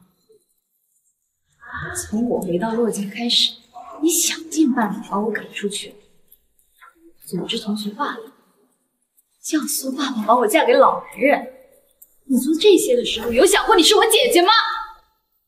小英，是姐姐错了，我求求你放过我好不好？我不是没有想过放过你，是你自己不安生，硬要陷害我。在牢里过吧。小英，我跟你说，大叔可厉害了，冲上去就把坏人给制服了，独打一个剑无非。真的呀，太好了！茵茵，真是谢谢你，我真的没想到有一天冷渊不仅能站起来，还能跑能跳。那也是大叔的身体底子好。有多好？我面膜忘敷了，就不打扰你们小两口啦。你们玩的开心，开心。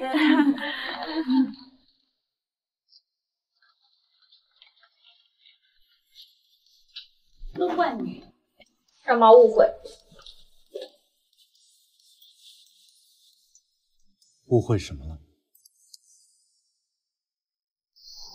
啊？误会什么？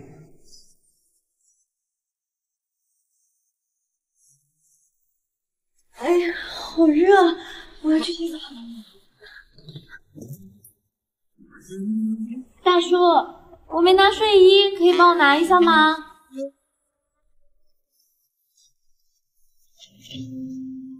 洞太小了，塞不进去。不够。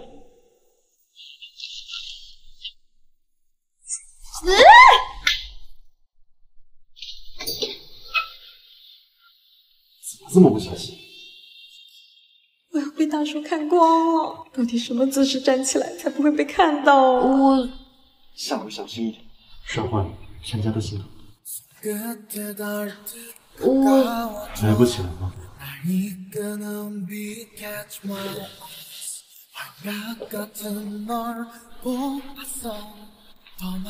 夫人不会是想在这里把我自己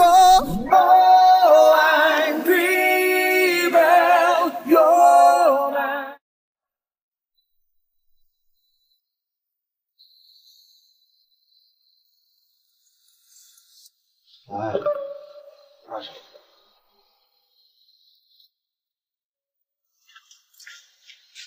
来吧。头发都湿了，怎么睡觉？会感冒。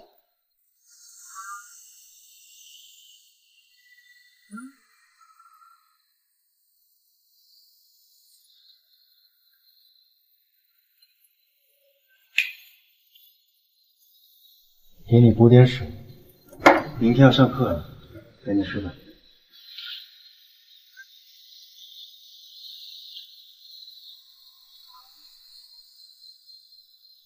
我让你保护茵茵，你怎么保护？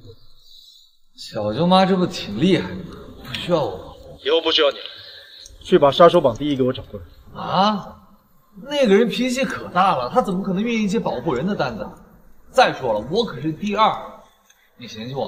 杀手榜第二部也没保护好，你这第二是花钱买的。好，去。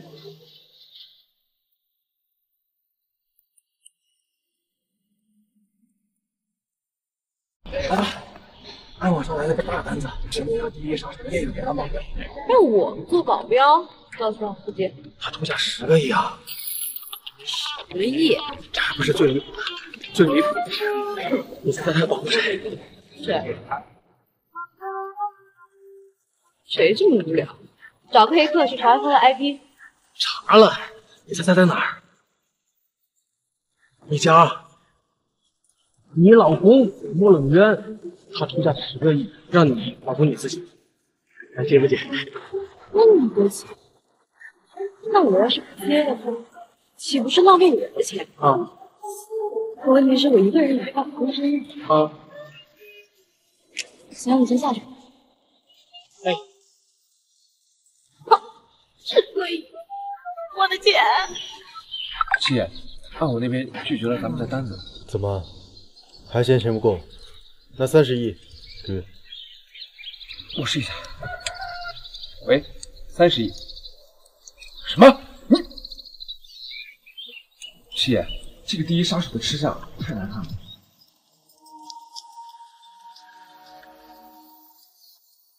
怎么，又拒绝了？这第一杀手到底什么来着？据说是个狠角色，从前一直打擂台。但就算这样，30亿的工资对他来说已经非常高了。他该不会是坐地起价吧？或者是他认识咱们，跟咱们有仇？不管怎么样这个人必须给莹莹当保镖。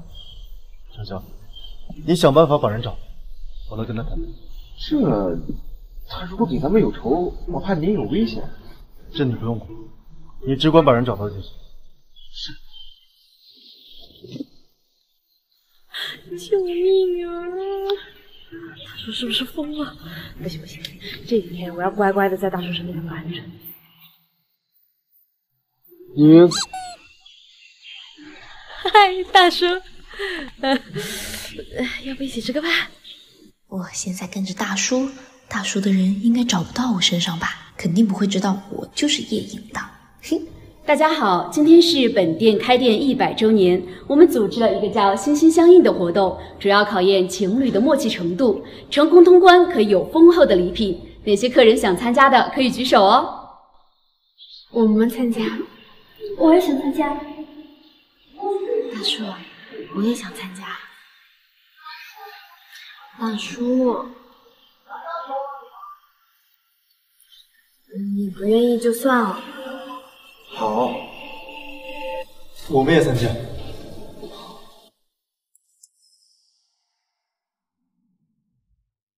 好，现在各位女士已经在白板上写下了一种动物的名字，接下来就由男士来猜测他写的是什么呢？我老婆这么凶，选的一定是老虎。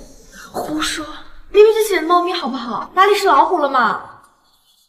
你这么笨，你是写的猫咪对吧？笨蛋，你才写的猫咪呢，我写的老虎。前2组选手都错了，看来第3组也很悬了。请问这位先生的答案是？狐狸。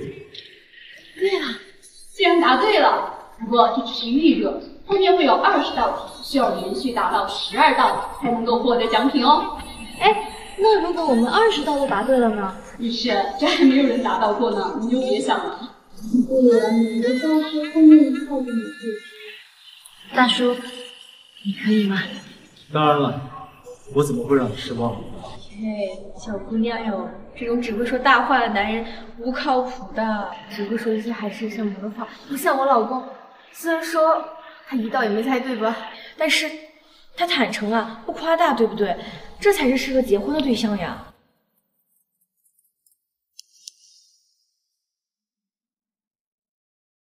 是啊，我跟大叔的年龄差，他真的会了解我吗？放心，我会用实力证明，我会照顾好你一辈子。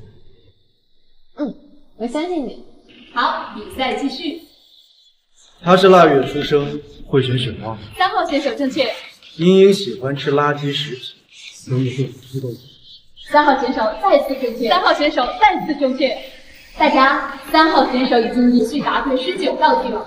如果20道题都对，除了礼品外，我们还赠送连续2年本店免费嗨吃卡，这也太厉害了吧！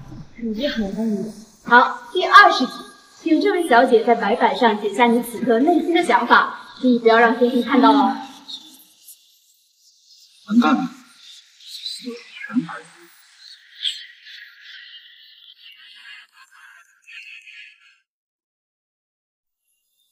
他现在一定在想，这个游戏时间好长，站着很累，想坐下来歇一会。哇，大叔，你好厉害！我真的是这么想的。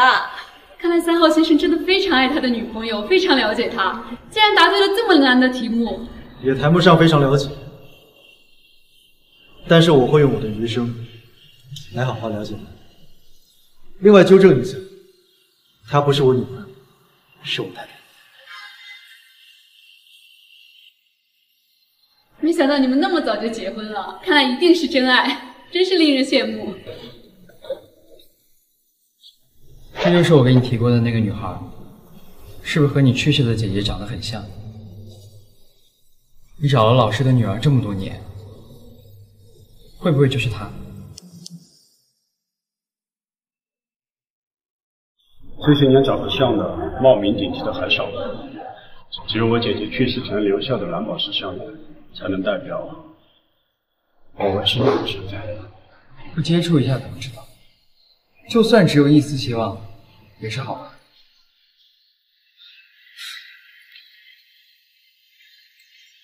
郭小姐，哎，裴前辈，好巧啊！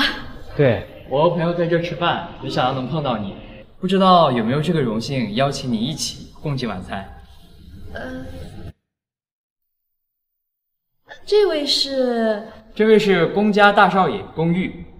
你好，洛小姐。你好。那你又是谁啊？这位呢是裴前辈，他是一名歌手之前在学校迎新晚会的时候帮助过我们的。对，洛小姐很有天赋，我很喜欢。很喜欢，谢谢。但是今天是我跟茵茵的私人聚会，可能不太方便共享。不好意思，打扰了。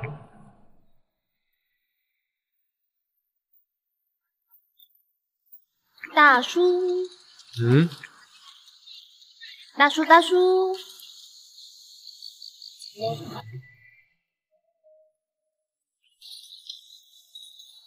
没吃醋了。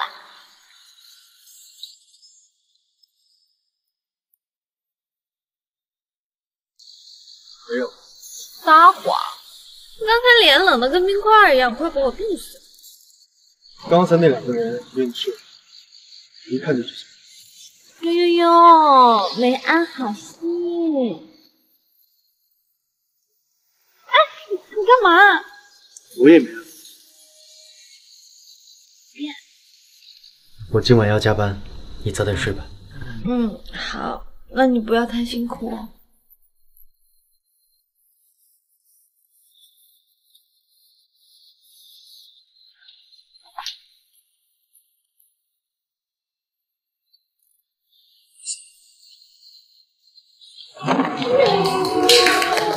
这件事本来是不想做的，偏这家伙疯了，要把所有人打趴，生意怎么做？天哪！我看到第一杀手叶隐了。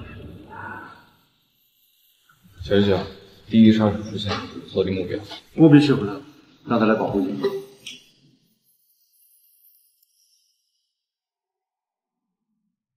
叶隐，久仰大名，上次我输的不服气，上，咱们再比。叶呀，你可算来了！这疯子就是来挑事的，打了我们1个星期了，你可一定得把他打趴下。不对劲，他是大叔派过来抓我的，他就是故意引我来的。我从不和手下败将打第2局。穆希言，待着去。老大算麻了，嘿嘿。站住！你就是第一杀手叶影，再给你30亿，保护我们家少夫人。不是吧，大叔？你这也太赶尽杀绝了！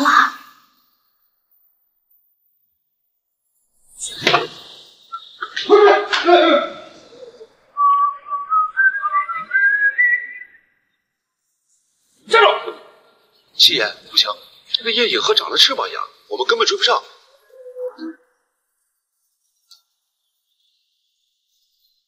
看来得我亲自去。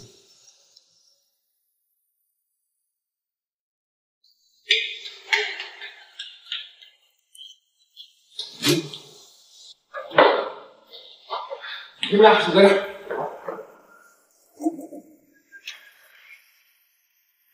不对，他们一定在围堵我。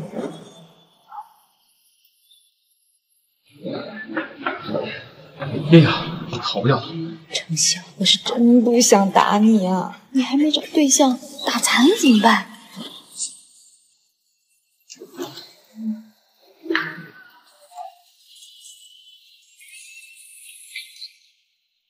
叶影，你可真是让我跑倒。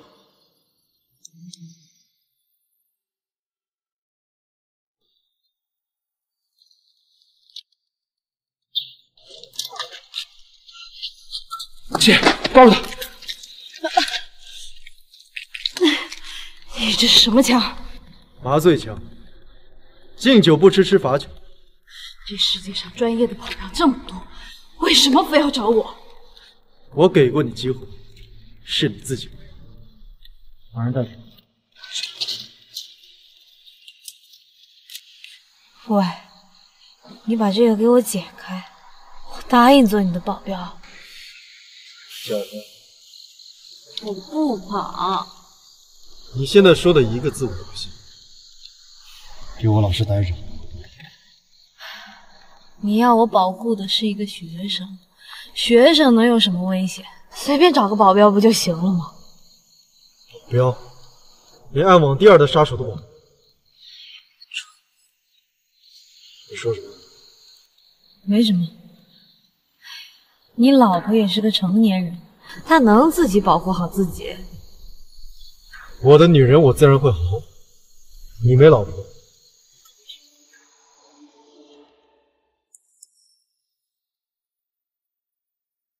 哎呀，救命啊！大叔背地里这么臭屁的吗？那么凶残，也不怕你老婆不要你？你说什么？你那么凶，你老婆肯定不要你。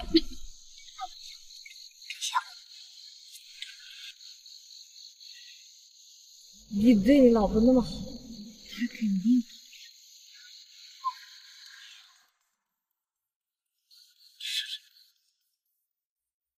我是叶影啊，你该不会抓错人了，都不知道吧？我真是疯了，才会觉得你跟我们家小孩像。这是让你吃了能听话吗？你等你麻药过了还想跑？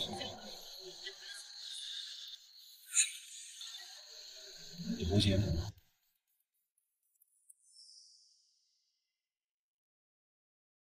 我发育不良。发育不良正好，给我家小孩当臭大叔，这么折磨我，我早晚好好收拾你，出口恶气。治好你的腿是为了让你抓我的吗？程潇，告诉叶影保镖的守则。是。墨家保镖守则：第一，24小时守在莫太太身边，保护莫太太不能受到任何伤害，一根头发丝都不行。第二，不得打扰莫太太的私人生活。第三，能先帮我把绳子给解开吗？从今后开始，你就是茵茵的专属保镖，负责照顾她的饮食起居。但凡被我发现你对她图谋不轨，我会让你生不如死。你这是找保镖还是找保姆啊？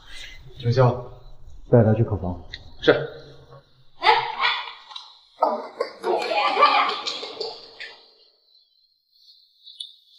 你这么无理，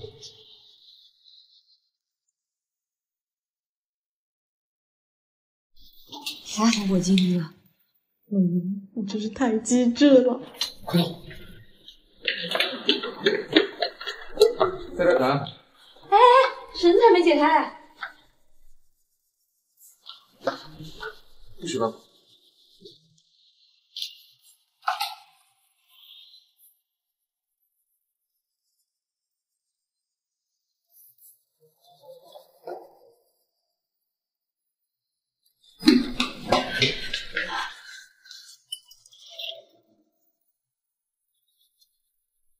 喂，大叔。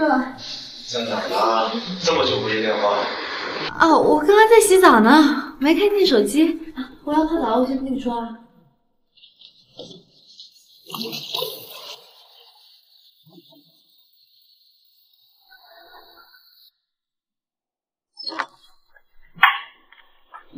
大叔，你怎么来？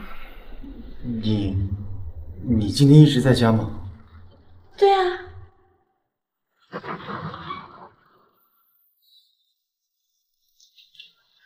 你干什么呀？不是吧？不会真发现了吧？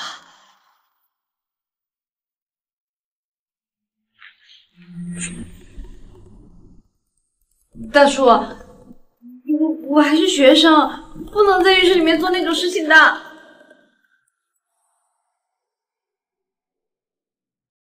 这样可不行啊！你胡说些什么呢？我打你电话那么多次你不接，我怕你在浴室出了意外。姐，不好！叶影那小子又跑了。你就是这么盯着人？那是我失职，但是我一直守在门口，窗户那也有人盯着，他不可能从这两个地方跑了。监控我也看了，也没人啊。那就再去找，难道人还能人间蒸发了不成？赶紧再去找。除了这之外，其他地方都找了呀。所以你意思是，人会在我房间里？赶紧去。不是。你确定没有看见人进来吗？我没有，我一直都在泡澡。他说，不过今天晚上泡澡泡的有点累了，会早点休息好吧？今天不行，我要去抓人。不一定非要那个保镖啊。而且我大叔的脚已经好了，你也可以当我的保镖，也可以保护我呀。好啦，这么晚了，我休息。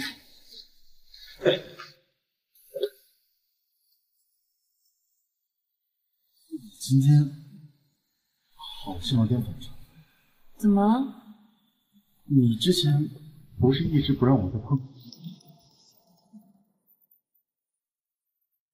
哎呀，女孩子嘛，一天一个想法很正常的。你确定吗？你还是不是男人呀？说的这么明白，你不信？你这可是你自己说的。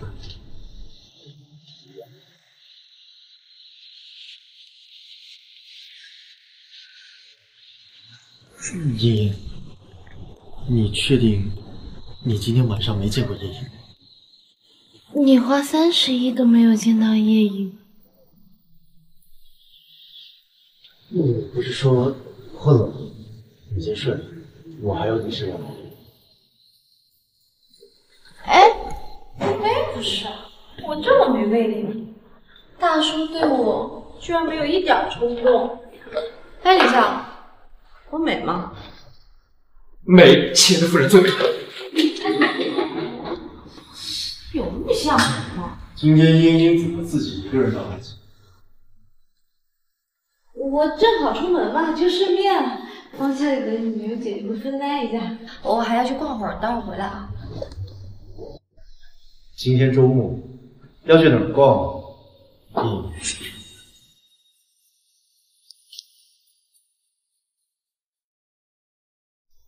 啊，夜莺是谁呀？原本以为我们英英只是喜欢小狐狸，没想到自己就是一只小狐狸。大叔，你在说什么呀？我上学要迟到了，我先走。是上学要迟到，还是打架要迟到？大叔，你是不是误会了？误会什么？是误会你从来不信任我，你到现在还在骗我。英英，你是不是从来没有爱过我？你别这么说。我承认，我就是夜莺，但是这不代表我不爱你。我如果不爱你，我就不会留在这儿。那你为什么宁愿被追杀，也不告诉我真相？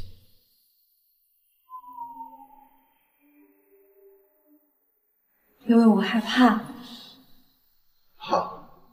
怕什么？大叔，其实我不是一个文文静静的小白兔的人。我怕你一旦知道我是什么样的人以后，你就会开始害怕我。不希望大叔你害怕我。大叔，你是不是想和我离婚了？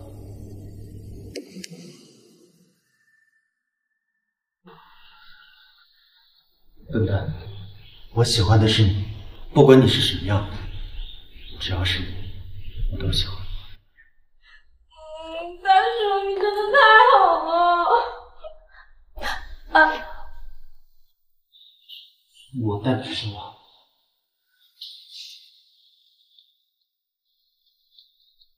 还疼不疼？早就不疼了。对不起，嘘，都过去了，就不说了啊。哎，今天晚上不是还有一个拍卖会吗？我来帮我挑挑衣服，来吧。请各位有听众过，这是公家办的拍卖会，结交公家人的好机会，你必须把它富贵点。可这是陆英他妈的东西，死人用我能怎么了？哎，陆英他妈一个耳环就值3000万，往想点，时候大了，一定很容易结交。那么有钱，那这官是卖了，应该也够把公司欠的债给还上了。不好意思，这个项链，难道您是公家走失多年的大小姐？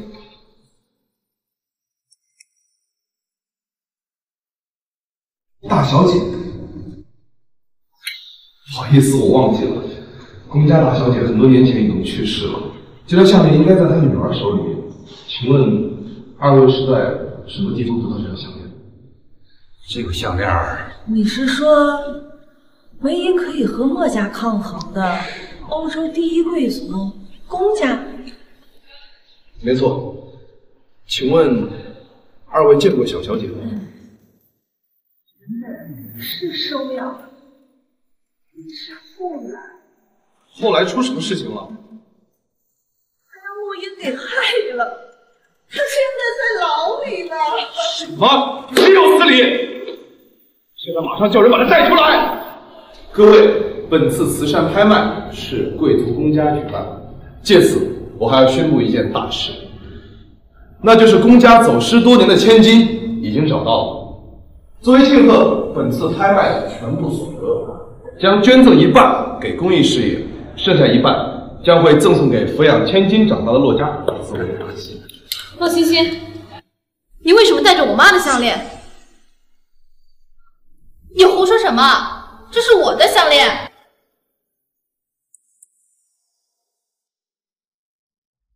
洛青山，当初我问你我妈的遗物，你说全部都卖了，为什么现在我妈的项链在她的身上？对呀，你个不孝女，什么项链不项链？当年家里落魄，你不仅不帮忙，反而把你姐姐送进监狱。现在你姐姐被公家认定，你就知道回来了。老子告诉你，老子压根儿就没有这个女儿。洛先生，这位就是把公家千金害进监狱的女人。就是。我不管她是公家千金还是路边摊，她抢了我的项链就得还给我。妹妹，你从小到大抢我的东西就算了，这可是我妈妈的遗物，难道你也要抢吗？遗物？哈哈，原来今天办的不是拍卖会，而是你的葬礼。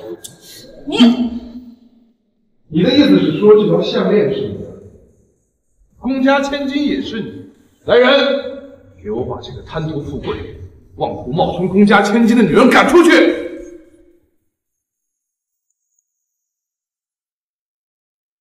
我看谁敢动！洛欣欣抢了我妈妈的项链。小姐，您可能不太知道，这位洛小姐的真实身份是公家千金，有着纯正的贵族血统。虽然您是全球首富，但这件事情您可不要插手，免得惹得公家不高兴。是吗？什么时候公家也需要墨家的少夫人来？您是说她是您的妻子？没错。公家，我们家茵还不放在眼里。你是要把项链还出来，还是重新做最佳一点？你自己选。别听他们胡说，这就是公家的千金。她就是公家千金小姐。洛小姐，这到底是怎么一回事？查瑞斯，这个真的是我的项链。洛英她从小在乡下长大，一直欺负我，什么东西都要跟我抢。你不能因为有不努力女生要就这么蛮横的抢我东西。莫总，您也听到了，我希望您的夫人向洛小姐道歉。道歉，可以。今天只要洛欣欣有1分钟摘不下，所有人就不准离开这里半步。你是不是疯掉了？你们公家租赁的是我国奖，我想怎样就怎样，我有的是时间后。你简直是强盗！就算你是全球首富又怎么样？你要真跟公家斗，只会两败俱伤。大少爷马上就来了，他来了，你就等着得罪公家吧。我们墨家还从来没有怕过，更何况我只是想让这位女士把项链还给我妻子。你就把项链还给莫少夫人吧。就是一个快倒闭的洛家，还敢跟墨家碰瓷？我外甥女呢？我外甥女呢？少爷，您总算来了。莫大人当众欺负您的外甥女，而且还扬言要抢走您姐姐的遗物啊！我舅舅来了，如果你现在给我道歉的话，说不定我还能给你说说好话。大少，这位就是您的外甥女。舅舅，我。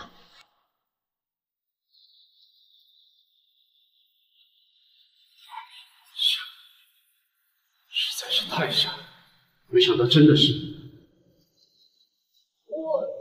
其实上次在餐厅，裴娇就跟我说你很像我姐姐，但当时并没往心里去，错过了你。但现在我在你身上，却仿佛看到了我姐姐的身影。您是？少爷，您认错人了，这位是莫总夫人，这位才是您的外甥女洛欣欣小姐，她跟我姐姐一点都不像，怎么可能会是？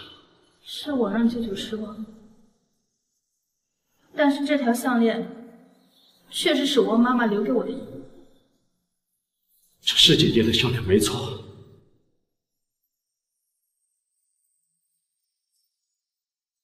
你叫洛欣欣？是。那你有小名吗？我小名就叫欣欣。那这上面的字是怎么回事？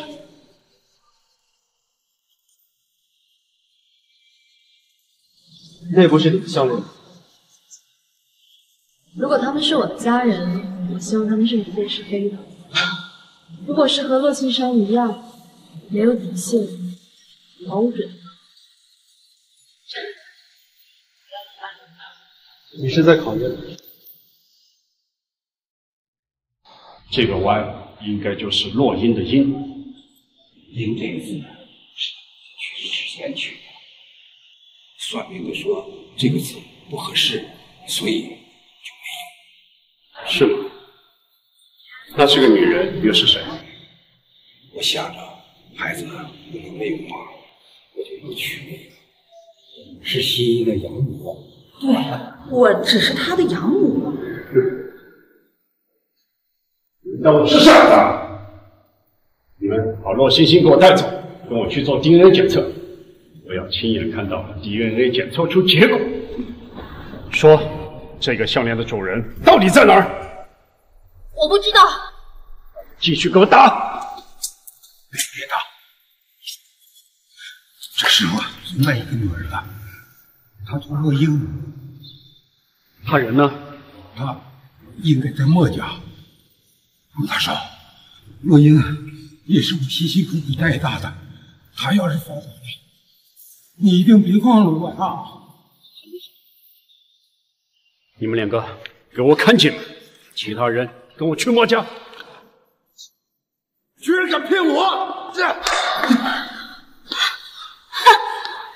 我骗你什么了？还不是你自己主动凑上来的。你还不知道吧？拍卖会上的那个莫少夫人，就是洛英。你是说，在拍卖会上跟你抢项链的那个女人？没错，就是她。你该不会还想拿洛英邀功吧？但是你已经得罪她了。按照龚大少的性格，你现在应该已经被除名了吧？今天我杀了你！放开我！放开他！放开！这。没关系，一个一个来。你要干什么？洛欣欣不是从牢房里出来，当然从哪里来就回到哪里去。一家骗子在牢房里团聚。又跟谁聊天呢？魏忠，这可是爷爷的私人医生，你不会连一个老爷爷的醋都吃吧？我就是这么想的，医生。哎呀，大叔，你要好好工作。伺候自己的妻子，就是我最大的事。姐，龚家的人来了，让他们滚。哎，但是姐，龚家大少爷说他是少奶奶的大舅。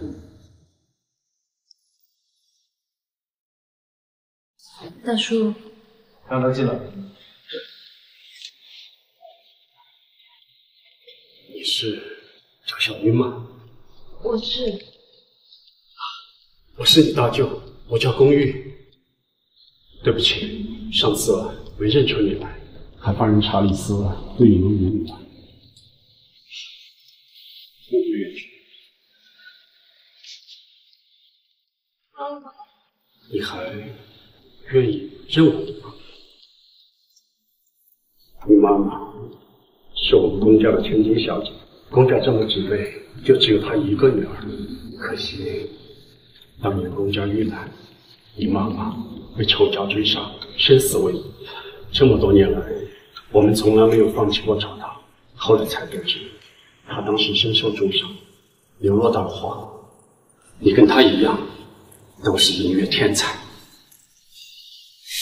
龚先生，请坐。谢谢。单凭这一串项，就想认亲。如果小姨愿意，我们也可以去做个 DNA 测试。大叔，我想去做那个 DNA 检测了。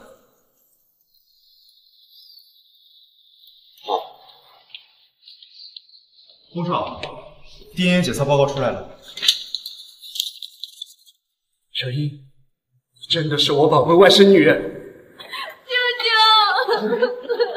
好，你还有其他4个舅舅，他们都在找你，我这就通知他们来见你。还有一份报告是骆小姐和骆庆山的，骆小姐并非骆庆山。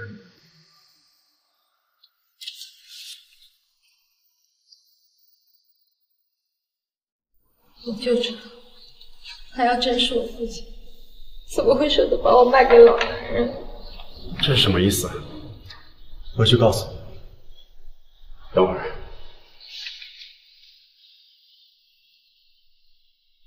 把骆庆山带去墨家。我公寓的宝贝外甥女就是这么被你们拿来糟蹋的吗？这不怪我呀，这都是齐雪梅的馊主意。是他这个贱人让我来害洛英的。对，冒充公家小姐也是他的主意，和我一点关系都没有啊。那你和我姐姐又是怎么回事？当年我捡到她的时候，她就怀孕了，我可没有对不起她呀，顶多变卖了她一些遗物。那小英呢？你变卖了我姐姐的遗物，就这么任由小英她自生自灭？哎呀，疼啊！哎呀，疼啊！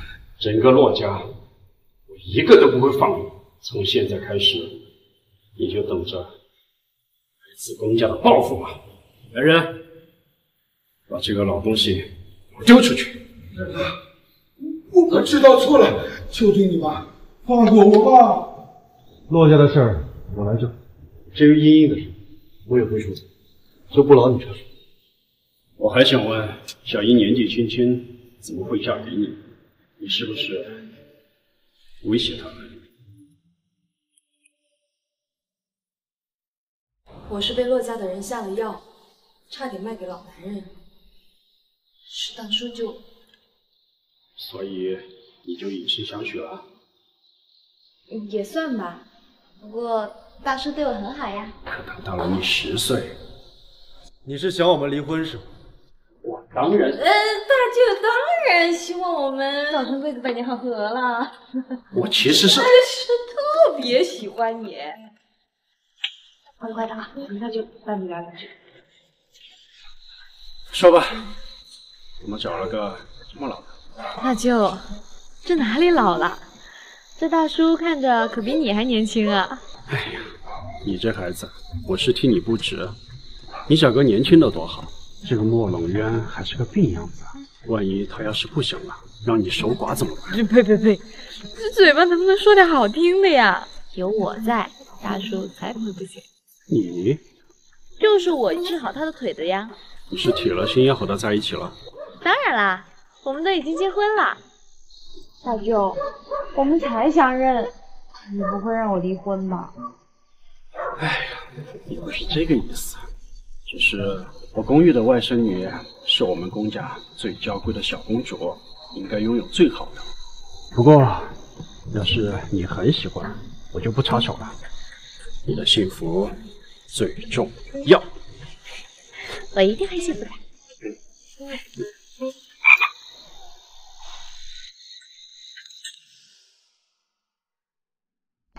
大叔，你怎么出来了？程潇说这院子里花花草草都快死了，我就过来看一看。那看来还是挺好养活的嘛。我这一关算是过了，但有一点，我和小英的4个舅舅都没成家，我们龚家的这下一代就要靠他了，所以我希望让小英回家认祖归宗。你的意思是要我离开墨家？没错，你是我们龚家的血脉，没道理流落在外。我不答应。今天谁敢带走小英，就是跟我老头子过不去。爷爷，妈，你们怎么来了？听说有人抢我儿媳妇儿，我当然要来。我倒要看看，今天谁敢带走我的孙媳妇儿。小英是龚家的血脉，认祖归宗很正常。她是嫁到你们家，不是卖到你们家，你们没资格阻拦。小英还是我宝贝儿媳妇儿呢，宝贝儿，你是不想跟她回去？难道你不想见你其他几个舅舅吗？你难道你们要丢下我一个人？小英，你难道也要抛弃我这个老头子吗？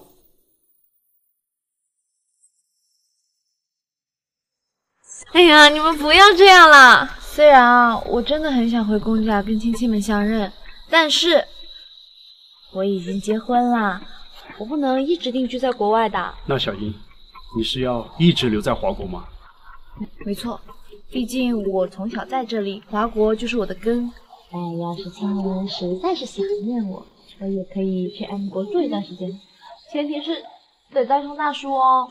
哎，这个主意好，正好呀，我也去欣赏一下 M 国的风光。哎，我年轻的时候在 M 国还有一定地位呢。你们要去我也得去。也行，那我们明天就出发，怎么样？不行。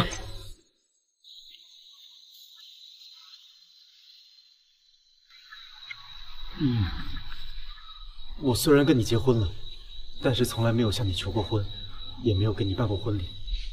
今天我想当着所有爱你的家人面前向你求婚。茵茵，你愿意嫁给我？茵茵，答应他。对，答应了他呀。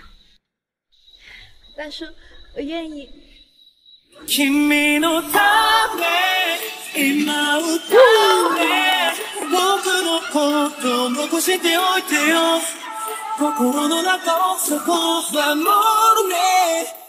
那事情就这么定了，等办完婚礼我们就一起去 M 国。没错，这样我就不怕我孙媳妇儿会被人拐跑了。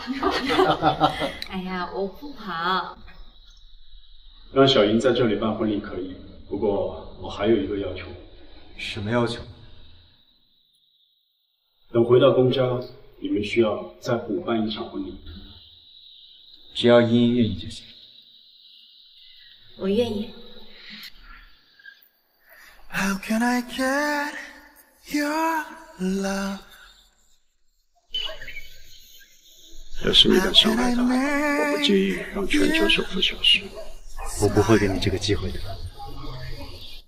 此时此刻，幸福甜蜜的2位新人已经来到了舞台当中。接下来，请2位新人凝望着对方的双眼。请问2位新人，无论疾病还是健康，风雨还是阳光，你们始终不离不弃，直到永远。请问你们愿意吗？我愿意。我也愿意。好的，那接下来请花童呈上属于2位新人的婚戒，请2位新人为对方佩戴在左手的无名指上。戴上婚戒意味着无名指不再无名，那么此时此刻，新郎你可以拥吻你的新娘了。让我们再次把掌声。